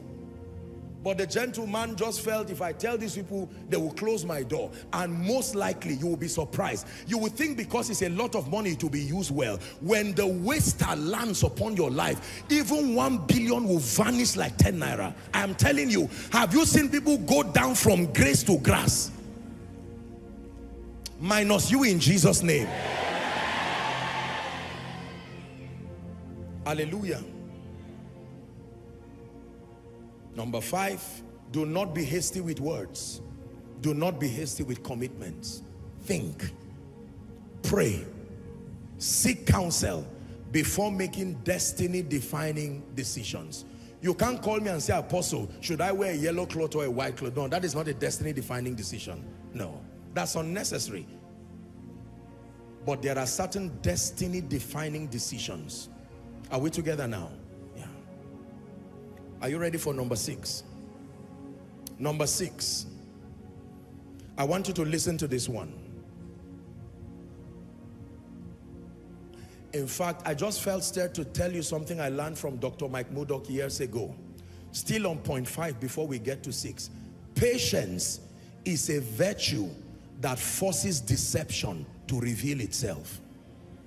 Patience is a virtue that forces deception to reveal itself. Deception is an impatient trait. The moment you are patient, you are frustrated deception. The strength of deception is that you are impatient. The moment you make up your mind to be patient, it is a virtue that forces deception to reveal itself. Hallelujah. When the disciples came to Jesus, they were happy and all of them were doing their thing. Judas was there, Thomas was there. Jesus never spoke to them about the kingdom, about even them being apostles. They just kept following. One time they got tired, and one by one, they first started fighting themselves. Then they started doing a lot of things. As soon as they caught Jesus, they disappeared. Within 72 hours, they were all lost. Only John. Jesus resurrects, and then he meets Peter in John 21, and he says, Simon Bar-Jonah, lovest thou me more than this? Peter was caught to the heart. Peter was broken, and he realized that he was never truly following Jesus just because he loved him. He was hoping that he would find a place there. I advise you again, this is also true for leaders. Patience is a virtue that forces deception to reveal itself. Number 6. Are you ready? The 6th lesson that we learn from the overcomer is concerning critics and naysayers. You want to hear this? Now, critics and naysayers, they do 2 important things that is needed for you to actualize destiny. Number 1, critics and naysayers confirm that you are making notable progress. Critics and naysayers are a system of confirmation that you are making notable progress. Show me a man that is doing something worthwhile. If there are no critics and there are no naysayers, you are probably wrong. Critics and naysayers confirm that you are making notable progress. The other angle to it is that critics and naysayers can be used to caution you from decline and destruction. Critics and naysayers, the first part, I take it again, confirm that you are making notable progress.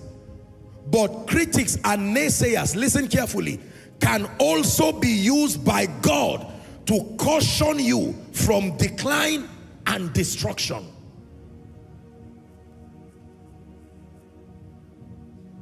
So critics work both ways. They can become a system of confirmation, helping you see and know that you are making notable progress. But as uncomfortable as it is, critics and naysayers can also be used as a system of caution to save you from decline and to save you from destruction. This is where the tragedy of only wanting supporters around you comes. And this is a weakness in leaders. We usually want those who sing our songs, those who sing our praises and say nice things around us. Unfortunately, if you are surrounded by only supporters, you may not arrive. You need both the ministry of supporters and you need the ministry of critics and naysayers. This is an uncomfortable truth, but it is wisdom that comes from overcomers. It is not unusual to have critics and naysayers. It is because you are doing something notable that has attracted their sight and their attention, and they can be used as a system of confirmation that you are making notable progress. But there are times that in the midst of the naysayings, in the midst of the criticism, look carefully. There may be a message there that can be God speaking to you.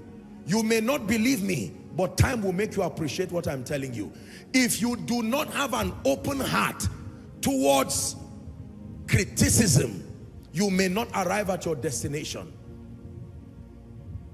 A man of God will say criticism is an opinion harshly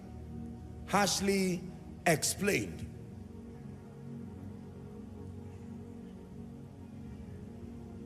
There are people who may say things in a wrong way, but the content of what they are saying is worth your consideration. It's just the presentation that was wrong. Are we together?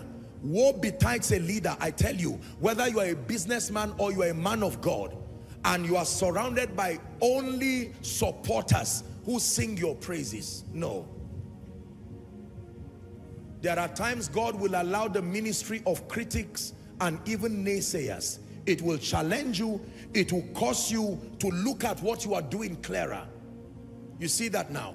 It helps to strengthen your conviction over what you are doing. Unfortunately, because the nature of criticism, look up please.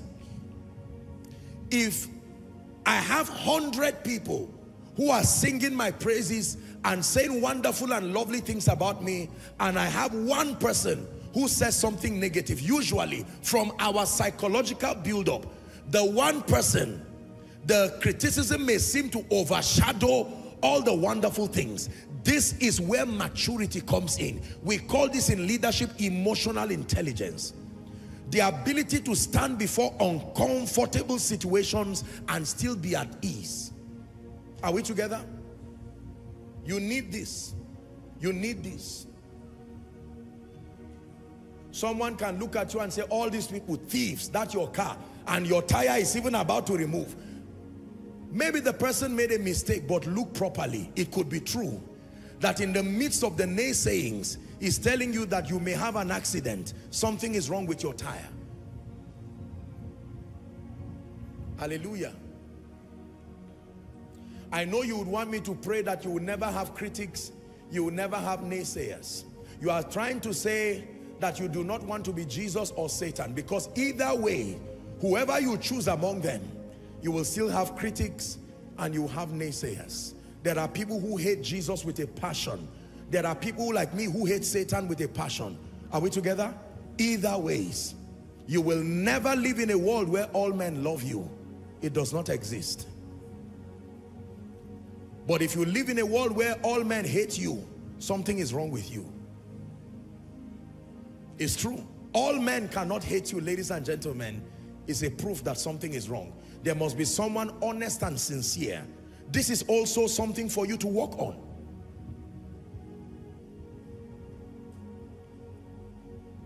Critics and naysayers play these two sets of vital roles. Number one, they can help you confirm that you are doing something notable. You see, the thing about success is that the moment your result begins to speak, usually in our world, everything becomes wrong with you. The shoes you were always wearing, now there's a problem with that shoe. Are we together? Yes. Unfortunately, it is the cross that comes with success. And people must be trained to be at peace with being controversial, at peace with being misunderstood. It is the cross that you have to carry.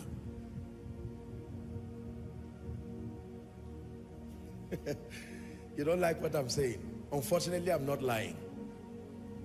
What you are hearing is the truth from the throne of grace. Hallelujah.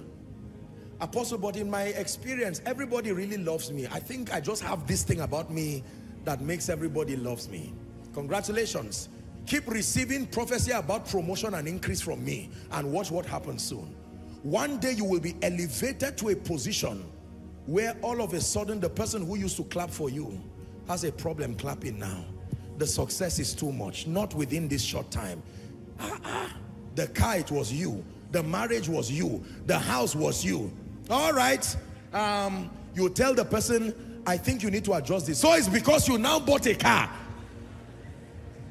It's not about good or bad. It is a weakness in human nature. Are we together? Yeah. The moment success becomes notable, your chances are very high to be criticized.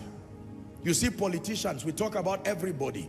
You know, sometimes in all fairness, I know that we ministers of the gospel, we receive our own too, but honestly, sometimes I pity politicians. My goodness. How those guys survive these things, I don't know. How do you survive walking and you are hearing someone insult you, and sometimes people can insult you to your this, your that, and you see the people just smile, whether it was called for or uncalled for. That kind of stamina is noteworthy. There are pastors who start and say, I'm sincere, I love the Lord. I mean, what have I done? Unfortunately, you don't have to do anything. You just have to be alive and to make progress. Receive grace in the name of Jesus.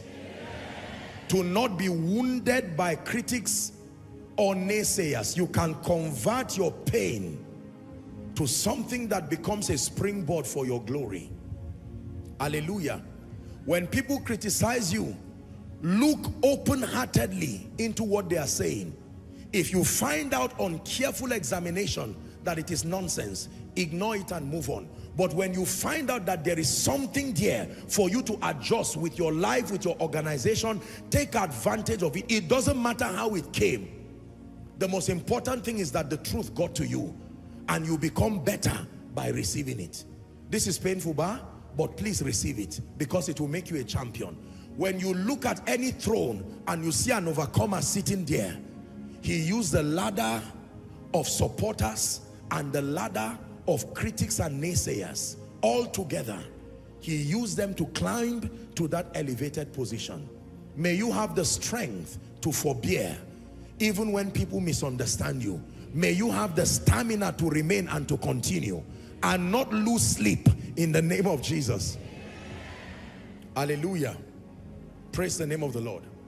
I once had a man of God who said he was being criticized so badly, he felt so bad, and then he flew out of this nation to go and meet one of the fathers of faith, and he was talking to him and he said, sir, I mean, how could I love my people with all my heart, I've been serving them with integrity of heart, how could they say this about me? And he said, according to him, he said the father of faith was just smiling at him.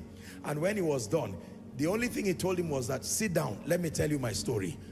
He had only gone halfway the story, and the man said, that's all right, I've received my motivation. If what happened to you, you are still standing, you mean you went through this kind of thing? It is true that uneasy lies the head that wears the crown. Don't desire realms you are not prepared for. Honestly, there are times you need to thank God for what you call delay, because the forces that are waiting for you there, if you are not built, you will hate the throne because of what happens there.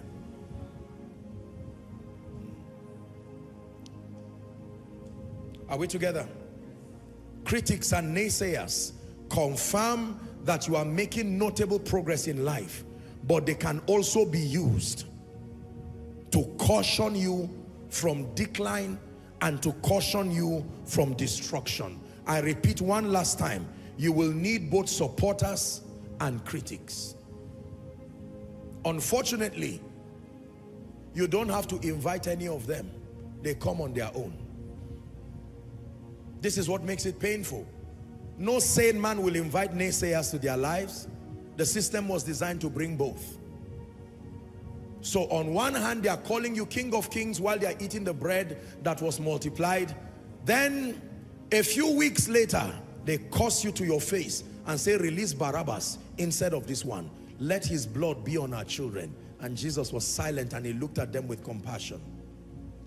He even said, Father, forgive them, for they know not what they do. Is someone learning? By this teaching, when you see anyone who you perceive to be an overcomer, now you can respect them. These are the keys, painful keys, you see, painful keys. So when you look at fathers of faith, like our father in the Lord, Daddy Adeboye, you imagine at 81, turning 82, that's how old he has been criticized. That's how old he may have been misunderstood. But that man you see right there is a testament of endurance. Our father, Daddy Onibogu, who comes here all the time, you see him, he's turning 85 now. 85 years old. There are people who cannot survive 2 months in an organization. They pray and they fast for that position. They become a director, and in 2 weeks, they have 39 mails full of insults. They say, I want to leave this office. What is this? Yet someone was sitting there for 16 years and thanking God every Sunday. One of the ways God helps you is by giving you your desires. If you insist, he will give you. Lord, I must become a senator. What is there in taking care of a constituency? I know I can do it. And God says, be careful. I know all these people, they are just thieves and armed robbers. And God answers your prayer by helping you to win election. As soon as you get there, you discover that the amount of insults you get from those who are entitled alone, you want to leave that office. Have you noticed all those who become presidents, they live quietly? Have you noticed in Nigeria and across the globe? There is nobody who leaves that place just rejoicing and saying, quietly. Yes, sir. Yes, sir.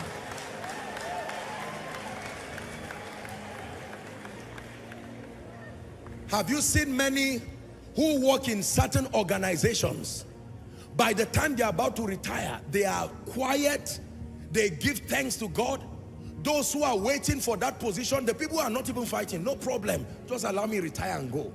And then the person who gets in there, he gets in there with zeal. Don't worry, in 10 days, I will transform this organization.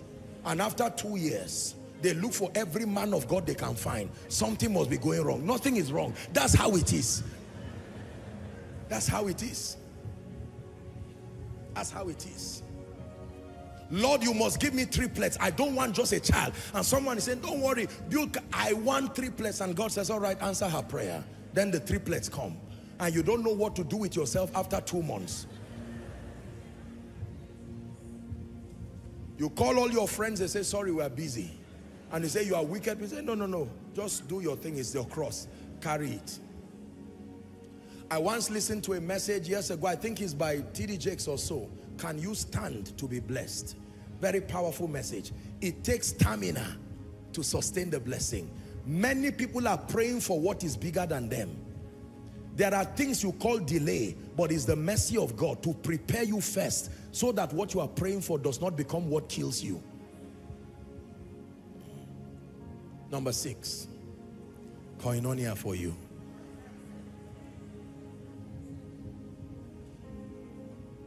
Number what? 7. Are you ready? This one you need to listen to it in the name of Jesus Christ.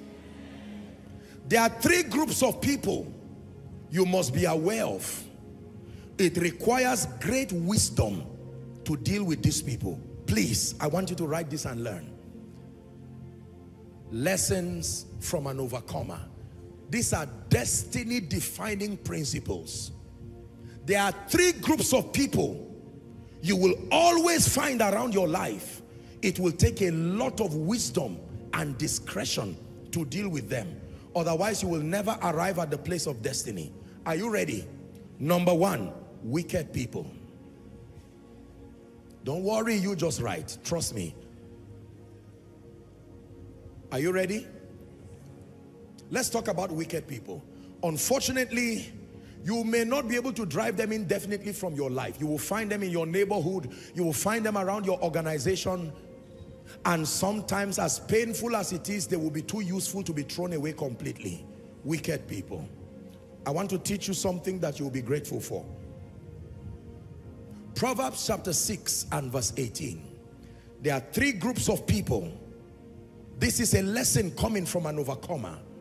A heart that deviseth wicked imaginations. Part of the 6 things that the Lord hates. A feet that be swift in running to mischief. Let's read Proverbs chapter 4, please. From verse 14 to 17. Wisdom is coming for someone now. In the name of Jesus.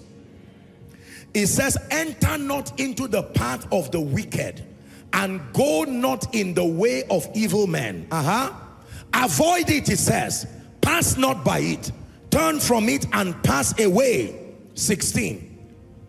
The Bible says, for they sleep not, except they have done mischief, and their sleep is taken away until they cause someone to fall. Verse 17. For they eat the bread of wickedness and drink the wine of violence. There are people like that on earth. Believe me, I'm not just trying to be negative. There are people who have chosen to partner with the devil to be wicked. An evil heart, it is called.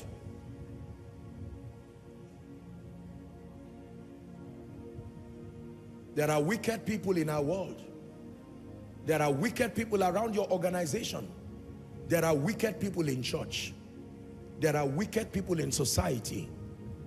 It is not within your power to drive them away. You have to sustain the wisdom to need them. Some of those wicked people are your superiors for now. You must learn to work with them. Some of those wicked people, they come in various forms.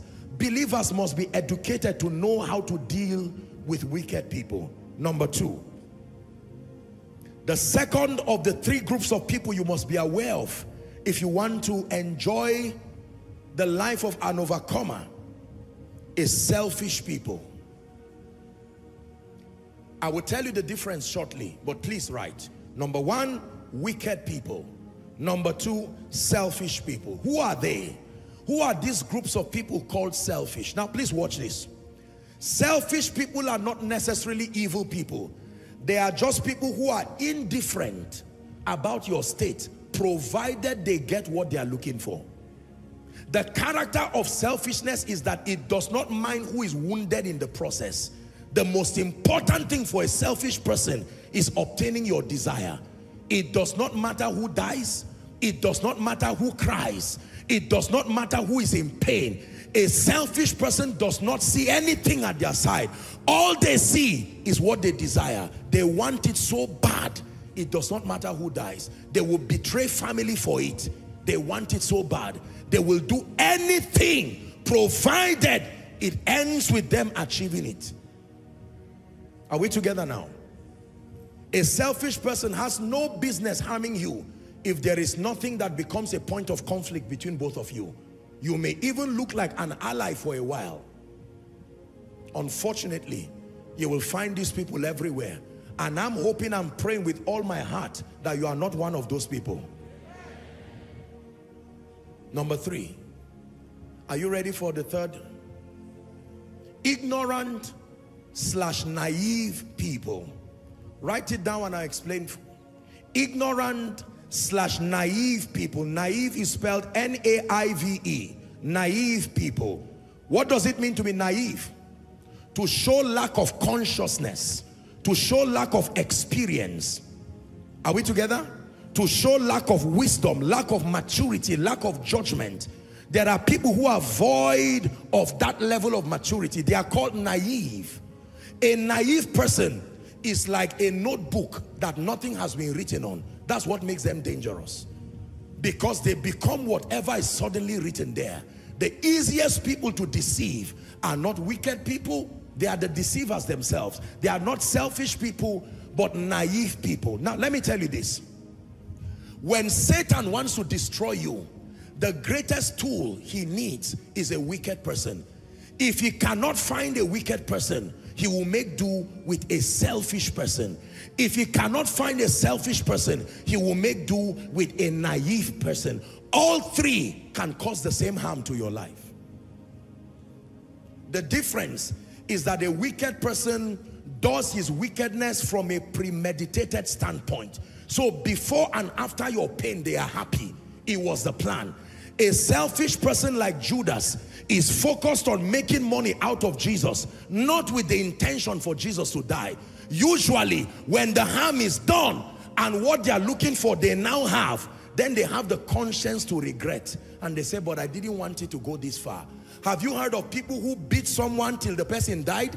And when they are in police custody, they will tell you the plan was not to kill the person. I arranged the kidnap of the person so that I will get 10 million. I didn't plan that the person will die. Wicked people, selfish people, ignorant or naive people can be tools that can become a disaster to your life, except and unless you sustain the wisdom to live with them. Unfortunately, for the rest of your life, you will be immersed in the midst of these kinds of people every day, including tomorrow, including forever. You would think that because Jesus was the Son of the living God, he would not have these kinds of people around him. They were among his disciples, unfortunately. They were among the scribes and the Pharisees. They were among the members of his congregation. They were among the onlookers. And for the rest of his life on earth, Jesus, your Jesus, my Jesus, as the Word of God, the Word, God incarnate, he lived in the midst of these people. Do you know, all these three people, I don't have the time to show you, I would have shown you that all these three people played a role together and made the death of Jesus possible. Even though we know now that it was the hidden wisdom of God, but these three groups of people, the naive people who said, crucify him, let his blood be upon our heads. The scribes and the Pharisees who plotted it intentionally, and Judas who wanted to make money out of Jesus, not to destroy him. Ladies and gentlemen, please hear me. If you do not sustain the wisdom to walk with these people, you will get into trouble. Hallelujah. Especially naive people. I hope you know that the first fall was because of this. The woman you call Eve, Eve did not fall because she was a wicked woman. No.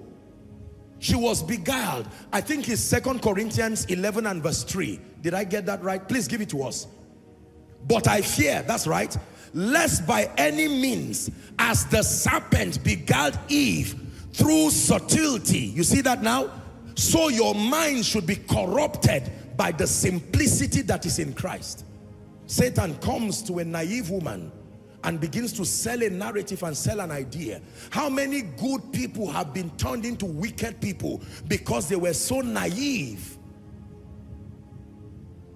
It is the reason why believers must be trained and be mentored. There are people today who have been made to steal. They are not thieves. They were just naive. There are many young boys today that have been made to join terrorist groups. By the time they catch these boys, some of them are barely teenagers in their early adulthood, and you would find out they were just indoctrinated with extremist views.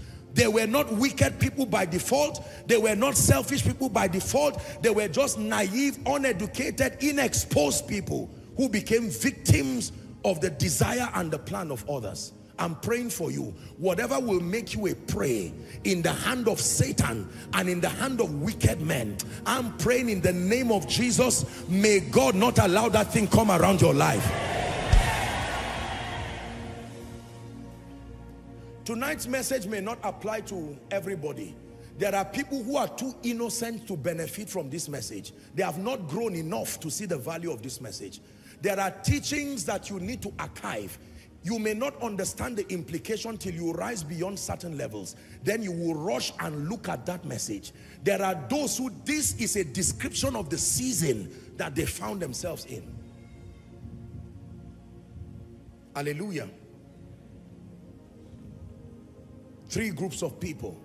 This one, it was a direct teaching that the Holy Spirit taught me. I did not read it in any book. These three groups of people. As much as possible, you keep praying and sanitizing your environment, but you have to get used to it. The cosmos is filled with a mixed multitude. Believers are just a portion of those on earth. Did the Bible not tell you not all men have faith? That means don't expect everybody to say God bless you. You find God bless you in church, but you will not find God bless you everywhere. There are people who will honor you and say, Apostle, God bless you. But there are other people who are vicious and wicked.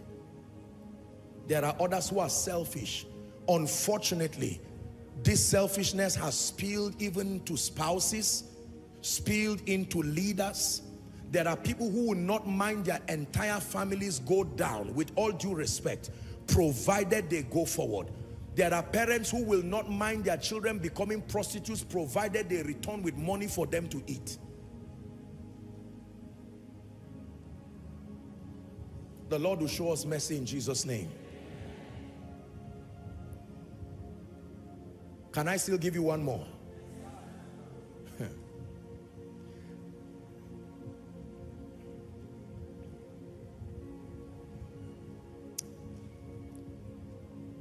I will not forget, Lord, your benefits. I will not forget, Lord, your benefits. I will never forget, Lord, your benefits. I'm reminded, I just raised that song because of a story that I heard, true story, of a woman who arranged a kidnap of one of her loved ones by herself. Arranged that kidnap and was joining all the people to cry too. How many young boys today talk to armed robbers and say, my father has money in this other room, the second one. And when the armed robbers come, plus the boy, they tell him to lie down too, and he will lie down and you will think he's innocent. By the time they carry the money is when the sharing formula goes wrong. Usually that's where people just scatter everything. Hallelujah. I'm praying for you, making reference to my teaching, the seeing eyes. Anybody who you have drawn to your life and is holding a sword you cannot see on your neck, I'm crying unto my God tonight. May God open your eyes to see this night. May God open your eyes to see this night. Listen, in this world, if God does not show you mercy, you will be helping to hold the knife that will kill you and not know. I'm not planting fear. This is wisdom. This is how life works. Whenever you see an overcomer, there are men who know this, that among all the people who say apostles are, yes sir, yes ma, your majesty, you are the greatest man of God in the world. Among those mixed multitudes, you must have the intelligence to discern that there are wicked people, there are selfish people, there are naive people. But like I taught you when I taught you on Destiny Helpers, I'm happy to also announce to you that there are sincere people. Do not think everyone is out to destroy you. No. Don't allow your pain stop you from knowing that they are sincere people. Don't throw the baby and the bad water. I need to balance this before we get to the last point. There are sincere people. I pray you become one of them. That you become a breath of fresh air to someone. And that the person will say, from the day you came into my life, you healed me from the pain of 20 years. I never believed that there would be Christians who could be sincere, but thank God for the gift of you. I'm praying again for someone who came to church saying, God, please bring a good friend to my life. I'm tired of people piercing me. I've spent my life with injuries from betrayals. May my God, who is also your God, send sincere people to you. Can I tell you, sincere people have a therapeutic effect. When you find godly and sincere people, you can sleep with your eyes closed. And the thing about life and about God is one sincere person can bring the healing that 100 people may have caused for you. There are sincere people. Burn this at the back of your mind. Probably you are seated next to one. There are sincere people. Don't draw a conclusion from your years of pain and betrayal, from your years of whatever. Oh, they cheated me in business. Oh, church people are terrible. All pastors are demons. They just... No! Don't conclude like that. There are still sincere people. There are still sincere people. This is a prophetic message for someone. Are there still good men? Yes. Are there still good women? Yes. Are there still good parents? Yes. Are there still good politicians? Yes. Are there still good leaders? Yes. Are there still good men of God? Yes. Are there still sincere Christians? Yes. If you are not part of that sincere army, there is room for you to join. But do not conclude that all men are evil. You may be wrong. There are evil men. There are selfish men. There are naive men. But my goodness, there are men who are called gifts. When they come into your life, in a moment, believe me when I tell you this, this ministry, Koinonia, you see, has enjoyed the ministry of such men. There are a few of these men God has brought in my own life. Truly, you can call them consolations by God. And Adam had children, he knew his wife, he had Cain and Abel. What did Abel do for Cain to kill him? Cain killed Abel and was arguing with God. You can imagine the pain of that loss in the heart of Eve. But then the Bible says it beautifully. And Adam knew his wife again, and she bore Seth. And the Bible says men began to call upon the name of the Lord. I'm praying for you one more time. Maybe to a preacher who has been badly wounded, betrayed by the people around you. Maybe some parents, you have trusted people and they went to your back and caused you pain. Your heart is bleeding right now. You've lost money, you've lost trust, you shared secrets about your life with people and they made a shipwreck of your destiny. As a consolation, may my God send true gifts to your life. May my God send good people to your ministry, to your business, to your organization, in the name of Jesus Christ. Number 8, lessons from an overcomer. The 8th and final destiny-defining principle that I want you to learn tonight is this.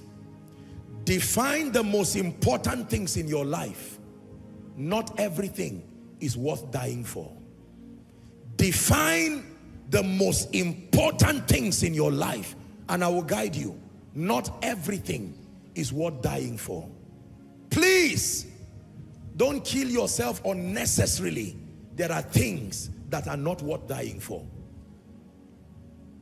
8th principle. Define the most important things in your life. Not everything is worth dying for. There are people who have died today. If they have the opportunity to come back, they will smack themselves at the cheek and say it was not worth it. I can tell you, everything in life does not hold equal value. You will never rise to the state of an overcomer, and you would have wasted the lesson from your discussion with an overcomer if you do not know this.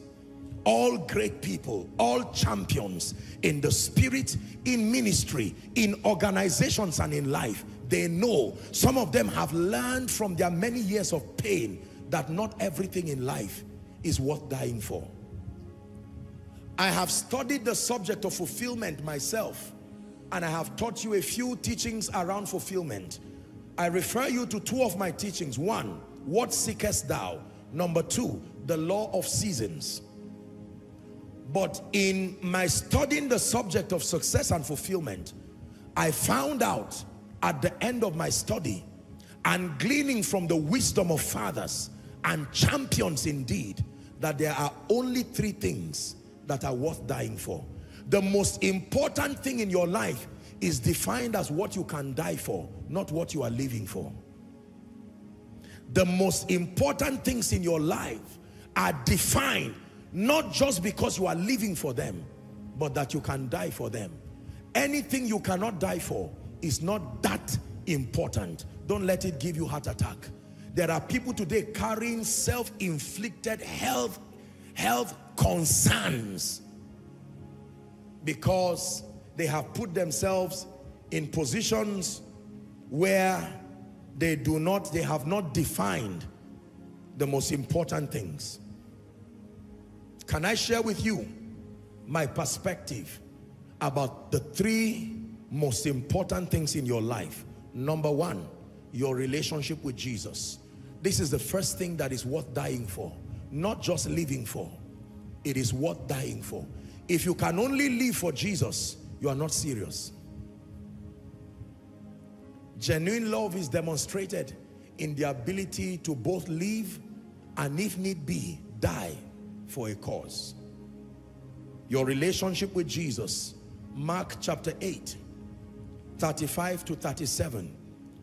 At the center of it all, it's you that I see. It's you that I see. At the center of it all, it's you that I see. It's you that I see. Give us that scripture. Mark 8:35. For whosoever will save his life, is that in your Bible? He shall lose it. But whosoever shall lose his life for my sake and the gospel's, the same shall save it. Reading to 37. For what shall it profit a man, the Bible says, if he shall gain the whole world and lose his own soul? Or what shall a man give in exchange for his soul? Ladies and gentlemen, your relationship with Jesus is the guarantee of your eternal destiny. It should be the most important thing in your life. It's not a preacher's manipulation. No, no, no. I don't care what you have. I don't care what you do well in. If Jesus is not at the epicenter of your life, you have not defined your priorities right. Number 2, what is the second thing worth dying for? Your family, both biological and spiritual. Family is worth dying for. When Job lost everything in his life, the only thing that was left was family. Business could not stand the test of time. Reputation could not stand the test of time. Assets, as we call them, could not stand the test of time. At the end of his life, only one woman stood by his side. And even that woman stood there in her pain, and she said, why do you hold on to your integrity? Job, you're my husband, but curse God and die. But at least she stood by him. Can I tell you, respect those who can see all your limitations and still love you for who you are. Not everybody has that patience. If you do not respect those who have seen the good, the bad, and the ugly and still love you the way you are making a big mistake. Worth dying for, Jesus and the gospel. Worth dying for, family. Now, I know that a lot of people say all kinds of things about church, and they are largely right. Oh, church is full of hypocrites. Church is full of this. But can I tell you, the safest place you can ever be spiritually is the house of God. In the midst of all these stories here and there, you will still find people who love you in church. You will still find those who will cry with you in church. If you think I'm joking, lose a loved one or let something happen. And that's when you will know that many people are selfish. It is in church you will find someone who does not know you, but just seeing you cry can come to you and say, what is the matter? Can I help you? Don't get used to wicked people and think everyone is wicked. In church, there are good people. There are all kinds of vessels. Vessels of clay, vessels of wood, vessels of silver, and vessels of gold. Many years ago, I made a commitment with my life that aside being a man of God, one of my greatest goals in life is to be a shoulder for as many wounded people. Beyond being a man of God, my greatest testimony is not just that I was or I am a great man of God, but that someone, I'm not called to solve everybody's problem, but the much that I can do, not little, the much that I can do, if I can use my life to wipe somebody's tears, it may not be the best, but it was not the worst. You see, we're not called to do everything. When it has to do with being there for people, you don't need ordination, you don't need education, you just need a good heart. There are things you will need qualification to do. Showing love and kindness is not one of those. Educated or otherwise, you can show love and kindness. Are we together? Wealthy or otherwise, you can show love or kindness. When it has to do with love and kindness, gender does not necessarily matter. Age may not matter. Our world is full of bleeding people, bleeding preachers. I once saw a photo, I think it was on YouTube or so, I can't remember what I was looking for. And then I saw, I think it was a graphic representation of something. And a man who was holding on to his small son, shielding the son from something or so. And there were all kinds of arrows on that man. I said, how true. Some of you never know what men of God go through. The stress, the pain, the internal crisis, having their own issues that they have to throw away. This is true for preachers. This is true for leaders. And most times the church sometimes can be full of very ungrateful people. They do not know that every sermon you hear comes from a standpoint of blood, tears, and sacrifice. How about leaders? You come to your workplace and you see ideas that keep scaling that organization, not knowing that someone lost sleep for that idea to come about. I'm praying for you that you will train your spirit to respect greatness when you see it. There is no gift of greatness in the Bible. Greatness is a cumulative of this journey. And tonight we are learning lessons from an overcomer so that you will become one yourself. Three most important things. Number one, your relationship with Jesus. Number two, your biological and your spiritual family. Number three, your assignment. John chapter 4 and verse 34. Jesus expressed it so beautifully. 4:34, John. He said, my meat. The word meat there means my nourishment. Almost as though my living, my remaining is based on this. The ability to do the will of him that sent me and to finish his work. Can I tell you, sometimes I live a very busy schedule. By Tuesday, we're in Côte d'Ivoire. To Wednesday, we return back straight, and I'm preaching at the Foursquare Convention. Thursday and Friday morning, as soon as I'm done, headed from Abeokuta back to Lagos, and then to Port Harcourt to still preach that same night, one session with House on the Rock. And sometimes you are stretched to the borders and you keep asking, why all this? I can tell you, the joy that comes to your heart when you know that your life is being a blessing cannot be contained with anything. No amount of money will replace it. No amount of fulfillment. If you have not tasted this, your life is not valuable enough. There must be fulfillment beyond material things that you get. And it comes by pouring yourself as a drink offering. Someday, if Christ tarries, we'll all not be here. Hallelujah. And like I would always say, the hymn writer says, thus will we pass from the earth and its toiling, only to be remembered. We used to sing this song in the seminary, and some will even cry. And then we'll go back and do exactly what the song was warning against. Hallelujah. Your relationship with Jesus is worth dying for. Let me tell you what is not worth dying for. Fame, money, positions, titles, competitive achievements. They are not worth dying for. You will hurt yourself and pierce yourself with many sorrows and not even live to see yourself step into it. There are some people today who will not sleep. Why? Because you saw a wrapper that someone wore. Please, after Koinonia, go and sleep. I release that grace upon you. Are we together? There are people today who will not sleep because they checked their social media, whatever, and saw 2 likes, 2 follows, 2 shares, and they say, no, this can, I mean, it can't be. Go and sleep, please. This person was my junior in school and is now dedicating his house. No, please go and sleep. It's only when you are awake that you can go forward. Dead men don't go forward. There is no progress to dead people. Are we together? Yeah. There are things that are not worth losing sleep about.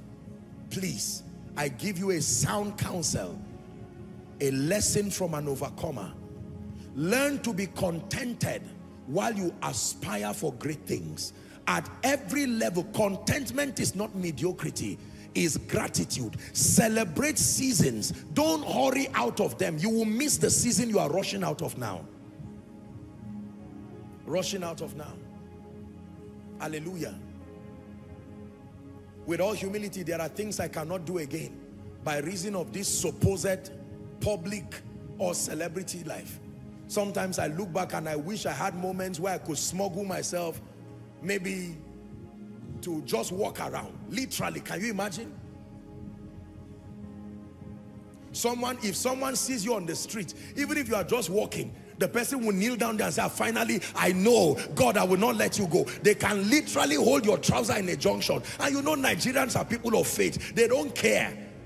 If they tear the trouser and get their blessing, to them is a good bargain. Hallelujah. I'm generally not the kind of person who likes all this, oh, you are this, and I usually don't like it. But sometimes you get to a point where you can't hide again, you can't do anything. And most people get beguiled by those things. When you see great people, you usually admire, you inspire, and then for many people, that inspiration from them now becomes cancerous because you lose sleep. I can't believe this. Is it not this guy that I even got filled with the Holy Ghost? He's the one who now has a membership of 1,000 people. And I am here with 3 people, 4 people. Please, dear man of God, do not lose sleep. The one person you are training is equivalent to a nation. A competitive spirit is cancerous. Literally, medically cancerous. It will destroy you. Anything that will not give me sleep, may God not bring it around my life. Are we together? Yes. Be content with the car you have now while trusting God for a greater one. A greater one will come, but drive the one you have with pride. And don't let nobody bully you. Be content with the house you have now. Don't worry. Be content with the one cloth, the one shirt you have now. Man of God, be content with the 50 faithful members that God has given you. Serve them with all your heart. Now let me say this before we find a place to pray. If I were that overcomer who was giving you the lessons, I will add one more. Learn from scars and learn from crowns. If you learn from victorious people alone, you did not learn well. There is something only pain can teach. There is something only failure can teach. Please, I want you to listen to me. I give you this as a bonus principle, and then we pray. We live in a world today that downplays those who have failed and focuses on those who have succeeded. The person who has failed knows something that the successful person may never know. Believe me. There is something that a woman who had 3 children immediately after 9 months, there's something she can teach you. But there is something only the woman who knows the pain of barrenness can teach you. You must learn to learn from people who have failed and have remained, not just those who have succeeded. The person who has failed and refused to give up is as powerful a teacher as the person who has succeeded. Is someone learning now? If I were that overcomer in this teaching and I had the privilege to teach you, I will add number 9, and that would be learn from scars as well as crowns.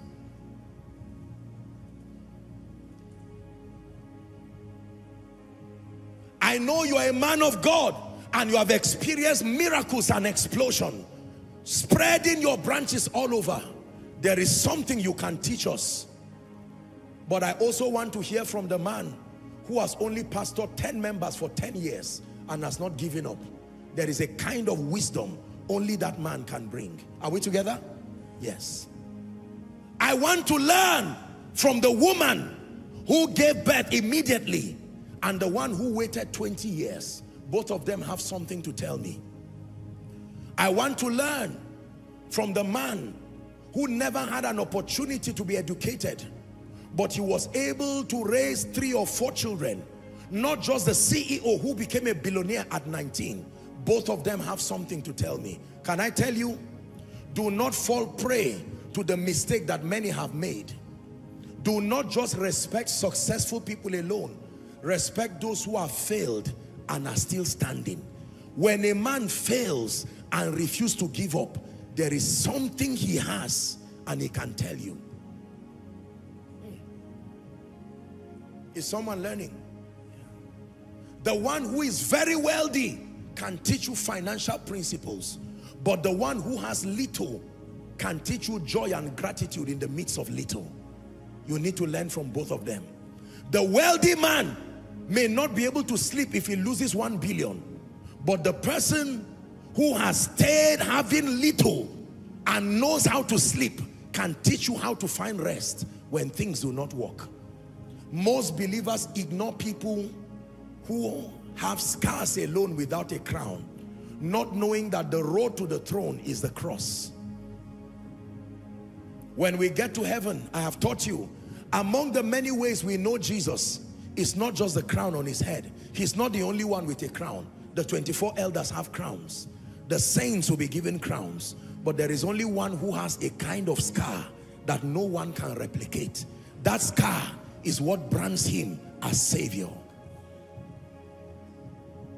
Not everybody can show you their crown, but if they can show you their scar, respect them.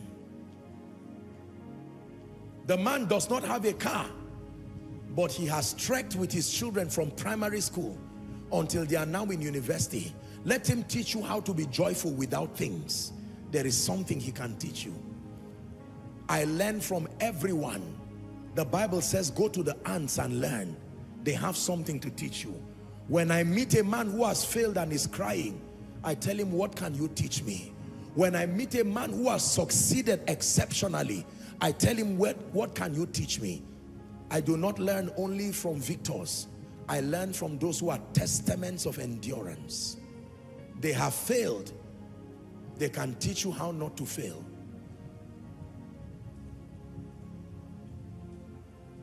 You are the one that we praise. You are the one we adore. You give the healing and grace that our hearts always hunger for. Oh, our hearts always hunger for. It is not only elderly people that can teach. Children can also teach. Elderly people can never become children again, but children have a chance to become elderly people. Respect them. They have the advantage of time. Elderly people can have wisdom, but there is no time to correct certain mistakes again. But children have the advantage of time. They can be Saul today and become Paul tomorrow. Respect it. I've visited the prison many times, and we have various projects to the prison, and I am inspired sometimes beyond imagination as I see these inmates. Some of them have come to a point where they have admitted their wrongs. Do you know, There was a time that we wanted to help out to bail a few people who had been there for a long time, and the controllers advised us that they have learned from experience that some of these people have no family. They are better off there. Even if you bail them, they will not go because it has become their family. They are better off in that place. So when you sit down with that person and you ask him, what do you have to teach me? He will tell you, listen to instructions. I was teaching, I'm wrapping up now. I was teaching at a youth session, my final session in South Africa this year. And I just decided to inspire some of the people, the youths within the nation there, as a final session. And I just want to borrow an example as I wrap up. And I told them I was going to simulate a discussion between an elderly you and a younger you. If the 10-year-old you meets with the 50-year-old you and they discuss, what will be their discussion? Will it be, well done, you are what I always wanted to be, or something is wrong, I wish I could go back? I have told you that at the end of your life you will always be remembered, only be remembered by the problems you created or the ones you solved. There are many of you who right now are in that conversation. If the 10-year younger version of you looks at the you now, you will watch him bleed. And he says, this is not what I wanted to become. This was not our discussion. What happened? Now that you are alive, you can make the you now to celebrate with the you that is waiting in your 20 years from now. That 10, 20 years from now, you can look back to this version of you and say, well done. I made the wrongs right. I built the relationships. I got my life back in order. I'm praying for you that the 70, 80-year-old version of you will not turn back and watch the younger version crying and say, I kept calling your attention. When you were 30, I said you were missing it, you did not listen. You got to 40, I said you were missing it, you did not listen. Now you are 80 and you are full of regrets. There are many elderly people today who are going to their graves in pain. They made certain mistakes. And watch this. This is the conclusion of my discourse tonight. The man who is sitting today as an overcomer is not always smiling. Sometimes they cry even on the throne because they remember in regret opportunities missed. Some of these principles that they did not adhere to. I was sent by that overcomer to you to tell you the mistake you are making has been made by someone, and the end of it is not joy. You have a chance to correct it now. The lack of wisdom that you are doing now, someone has done it for you already.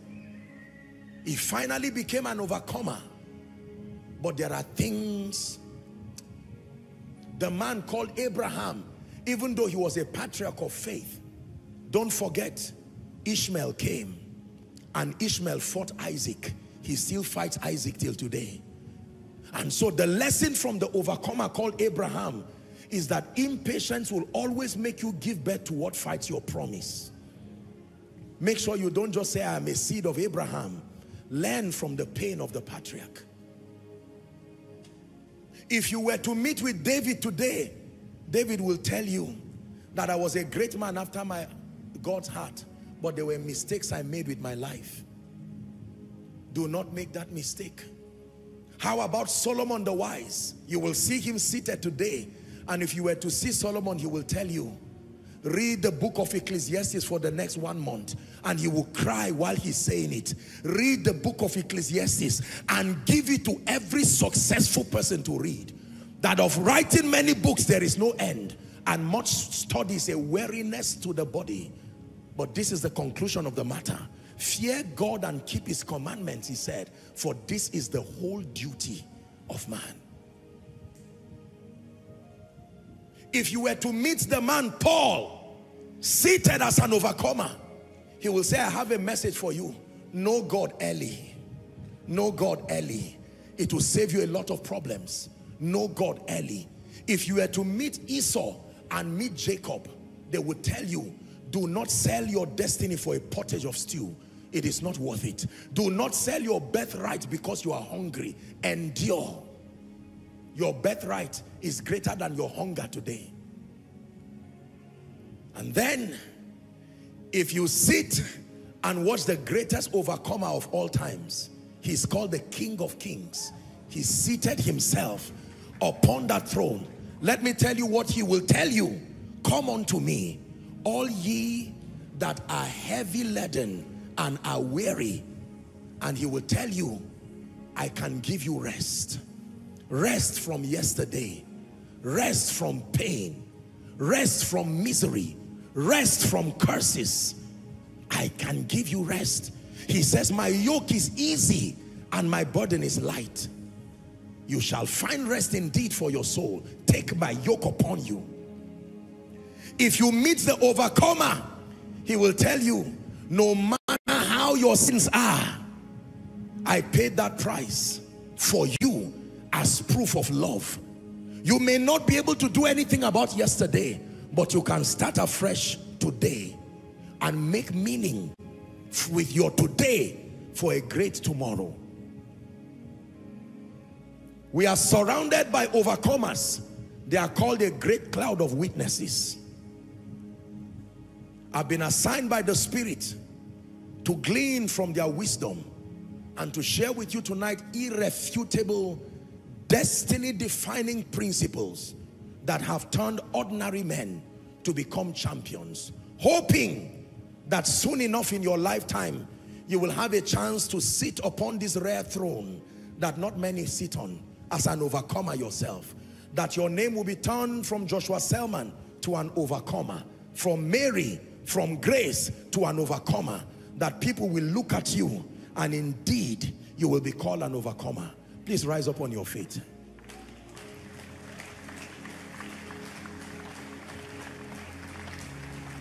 Please hold the hands of someone by your left and right. I am victorious.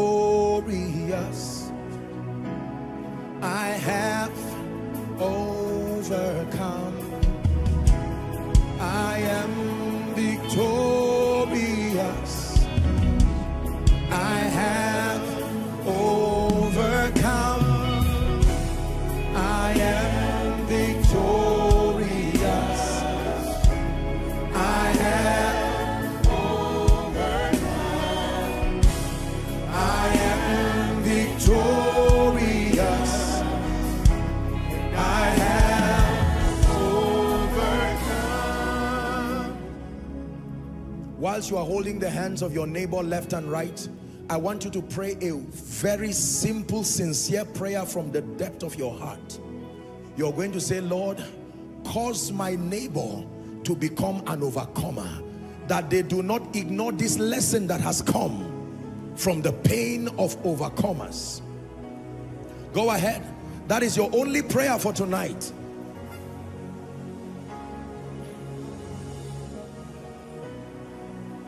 Pray for your neighbor. Taking the pain and the sorrow away. You've given me peace undeniable. There's no need to cry, 'cause you're always with me. You're my Father, my everything. Oh, man, my. Sing it.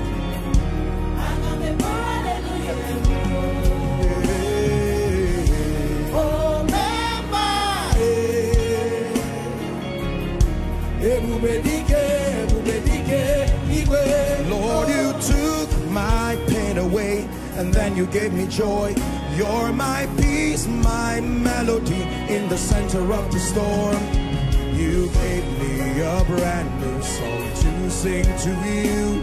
That's why I will lift up my voice and sing. Yeah, yeah.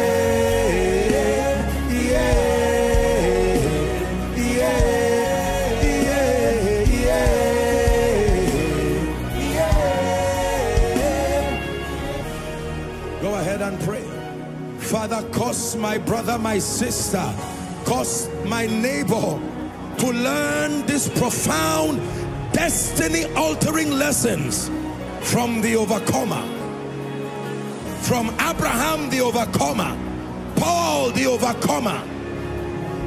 Jesus, the greatest of all overcomers. From our fathers who have become overcomers.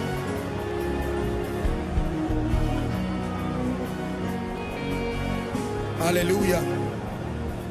Hallelujah. I pray for you in the name of Jesus. For many of you who have been wounded in life and destiny, you have felt like you have failed and failed and failed and failed and failed. I'm speaking by the Spirit of the living God, that every negative voice that has spoken to you that you will never emerge, you will never become, may that voice be silenced now.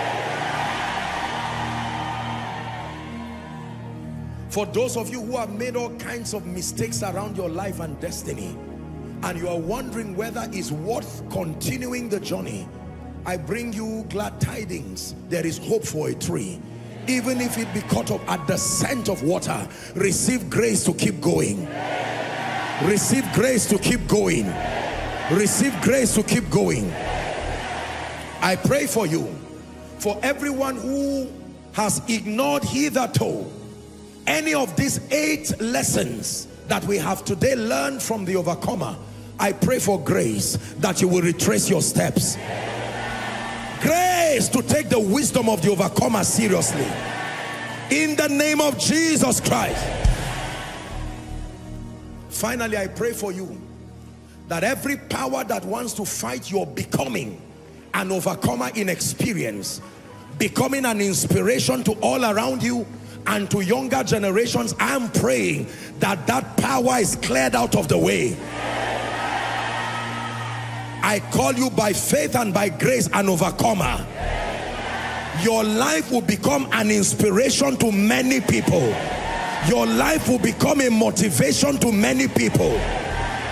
In the name of Jesus Christ. That from today people will look at your life and the energy to continue will be imparted upon them. In the name of Jesus Christ. Let me make the altar call now.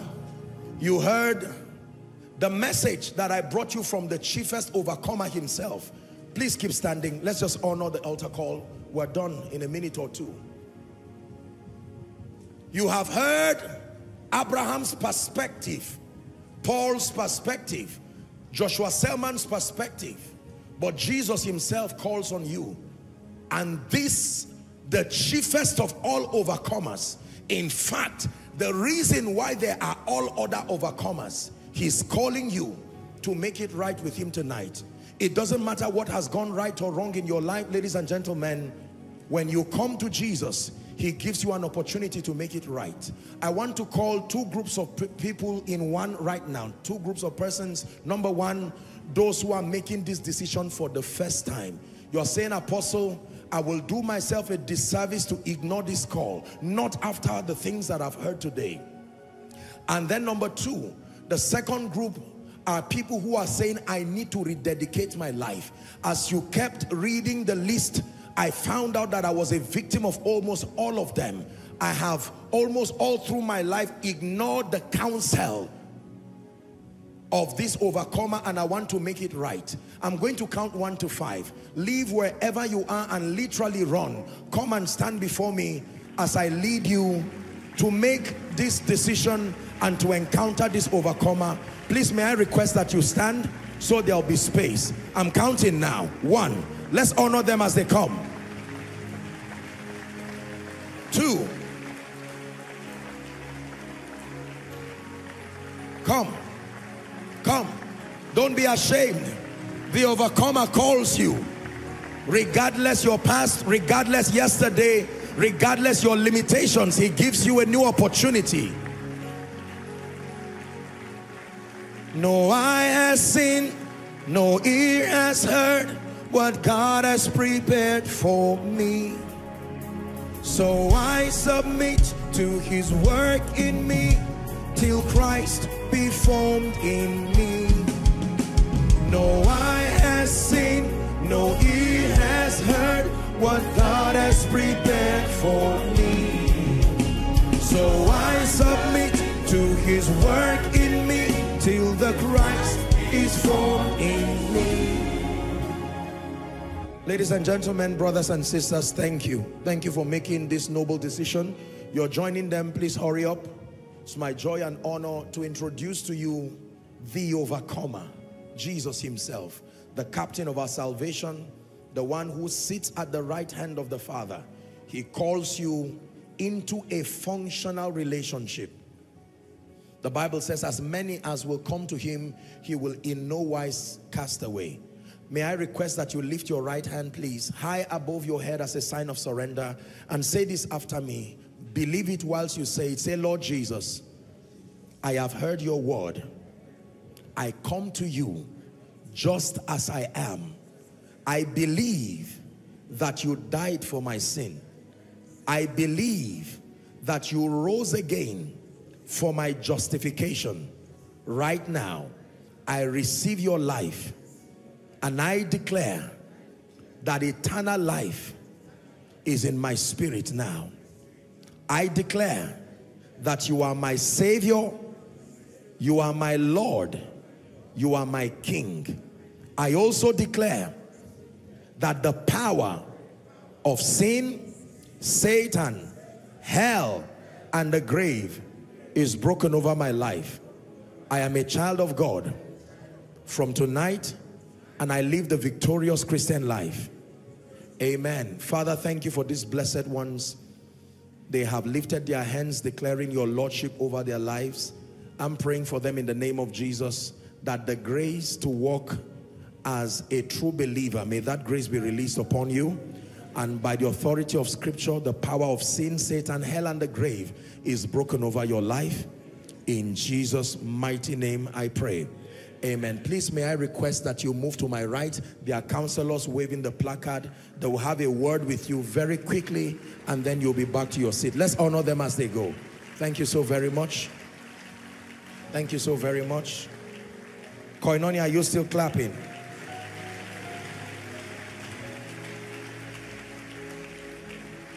Hallelujah.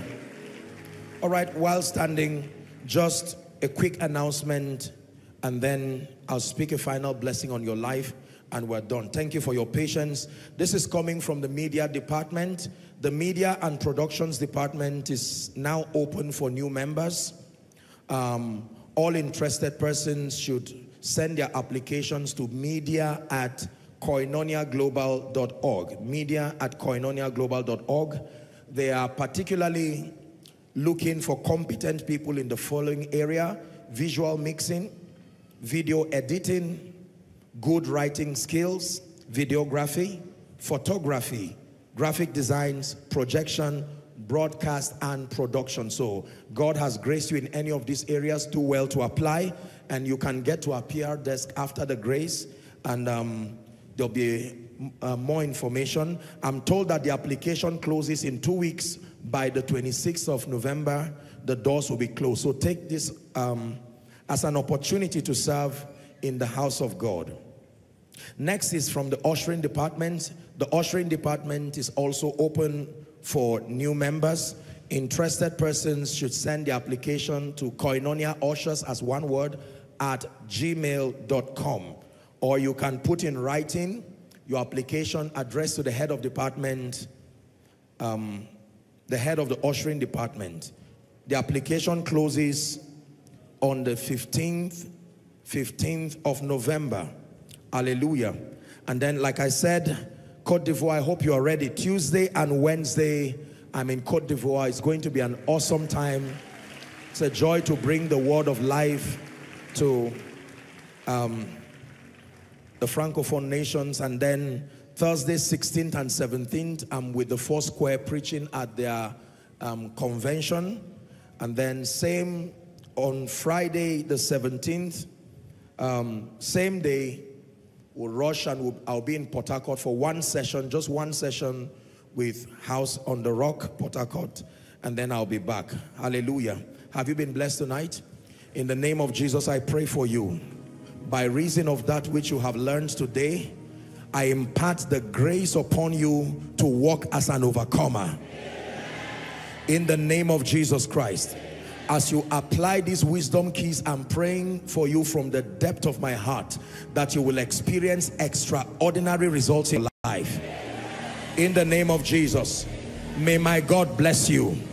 May my God lift you. May he cause his face to shine upon you. May he lift up his countenance upon you and give you peace. I prophesy to you that it is well with you. The week beginning will be one of your best weeks this year. You will find favor.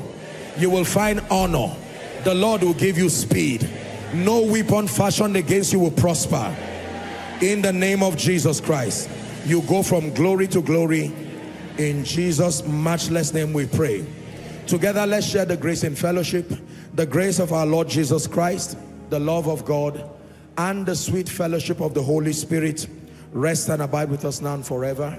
Amen. Surely God's goodness and mercy shall follow us all the days of our lives as we dwell in the house of the Lord forever and ever. Amen. God bless you. See you on Sunday. Hello. Scriptures exhort us from the book of Proverbs. It says, my son, attend to my sayings, incline thy ears to my words, let them not depart from thy eyes, and keep them in the midst of thee. As you have listened to this message, we believe that you are going to reap the blessings thereof if you attend to these words as well. That you will keep these words in the midst of your heart. That no matter the circumstance, your eyes are going to be fixed on these words. And as you have been blessed, we will tell you to share this message. Be an evangelist by sharing to others to be blessed. And then subscribe to this channel for us, because we have loads of videos, we have loads of content that is going to make you blessed, that is going to set you on course, that is going to set you ablaze. And don't forget to like for us. Thank you.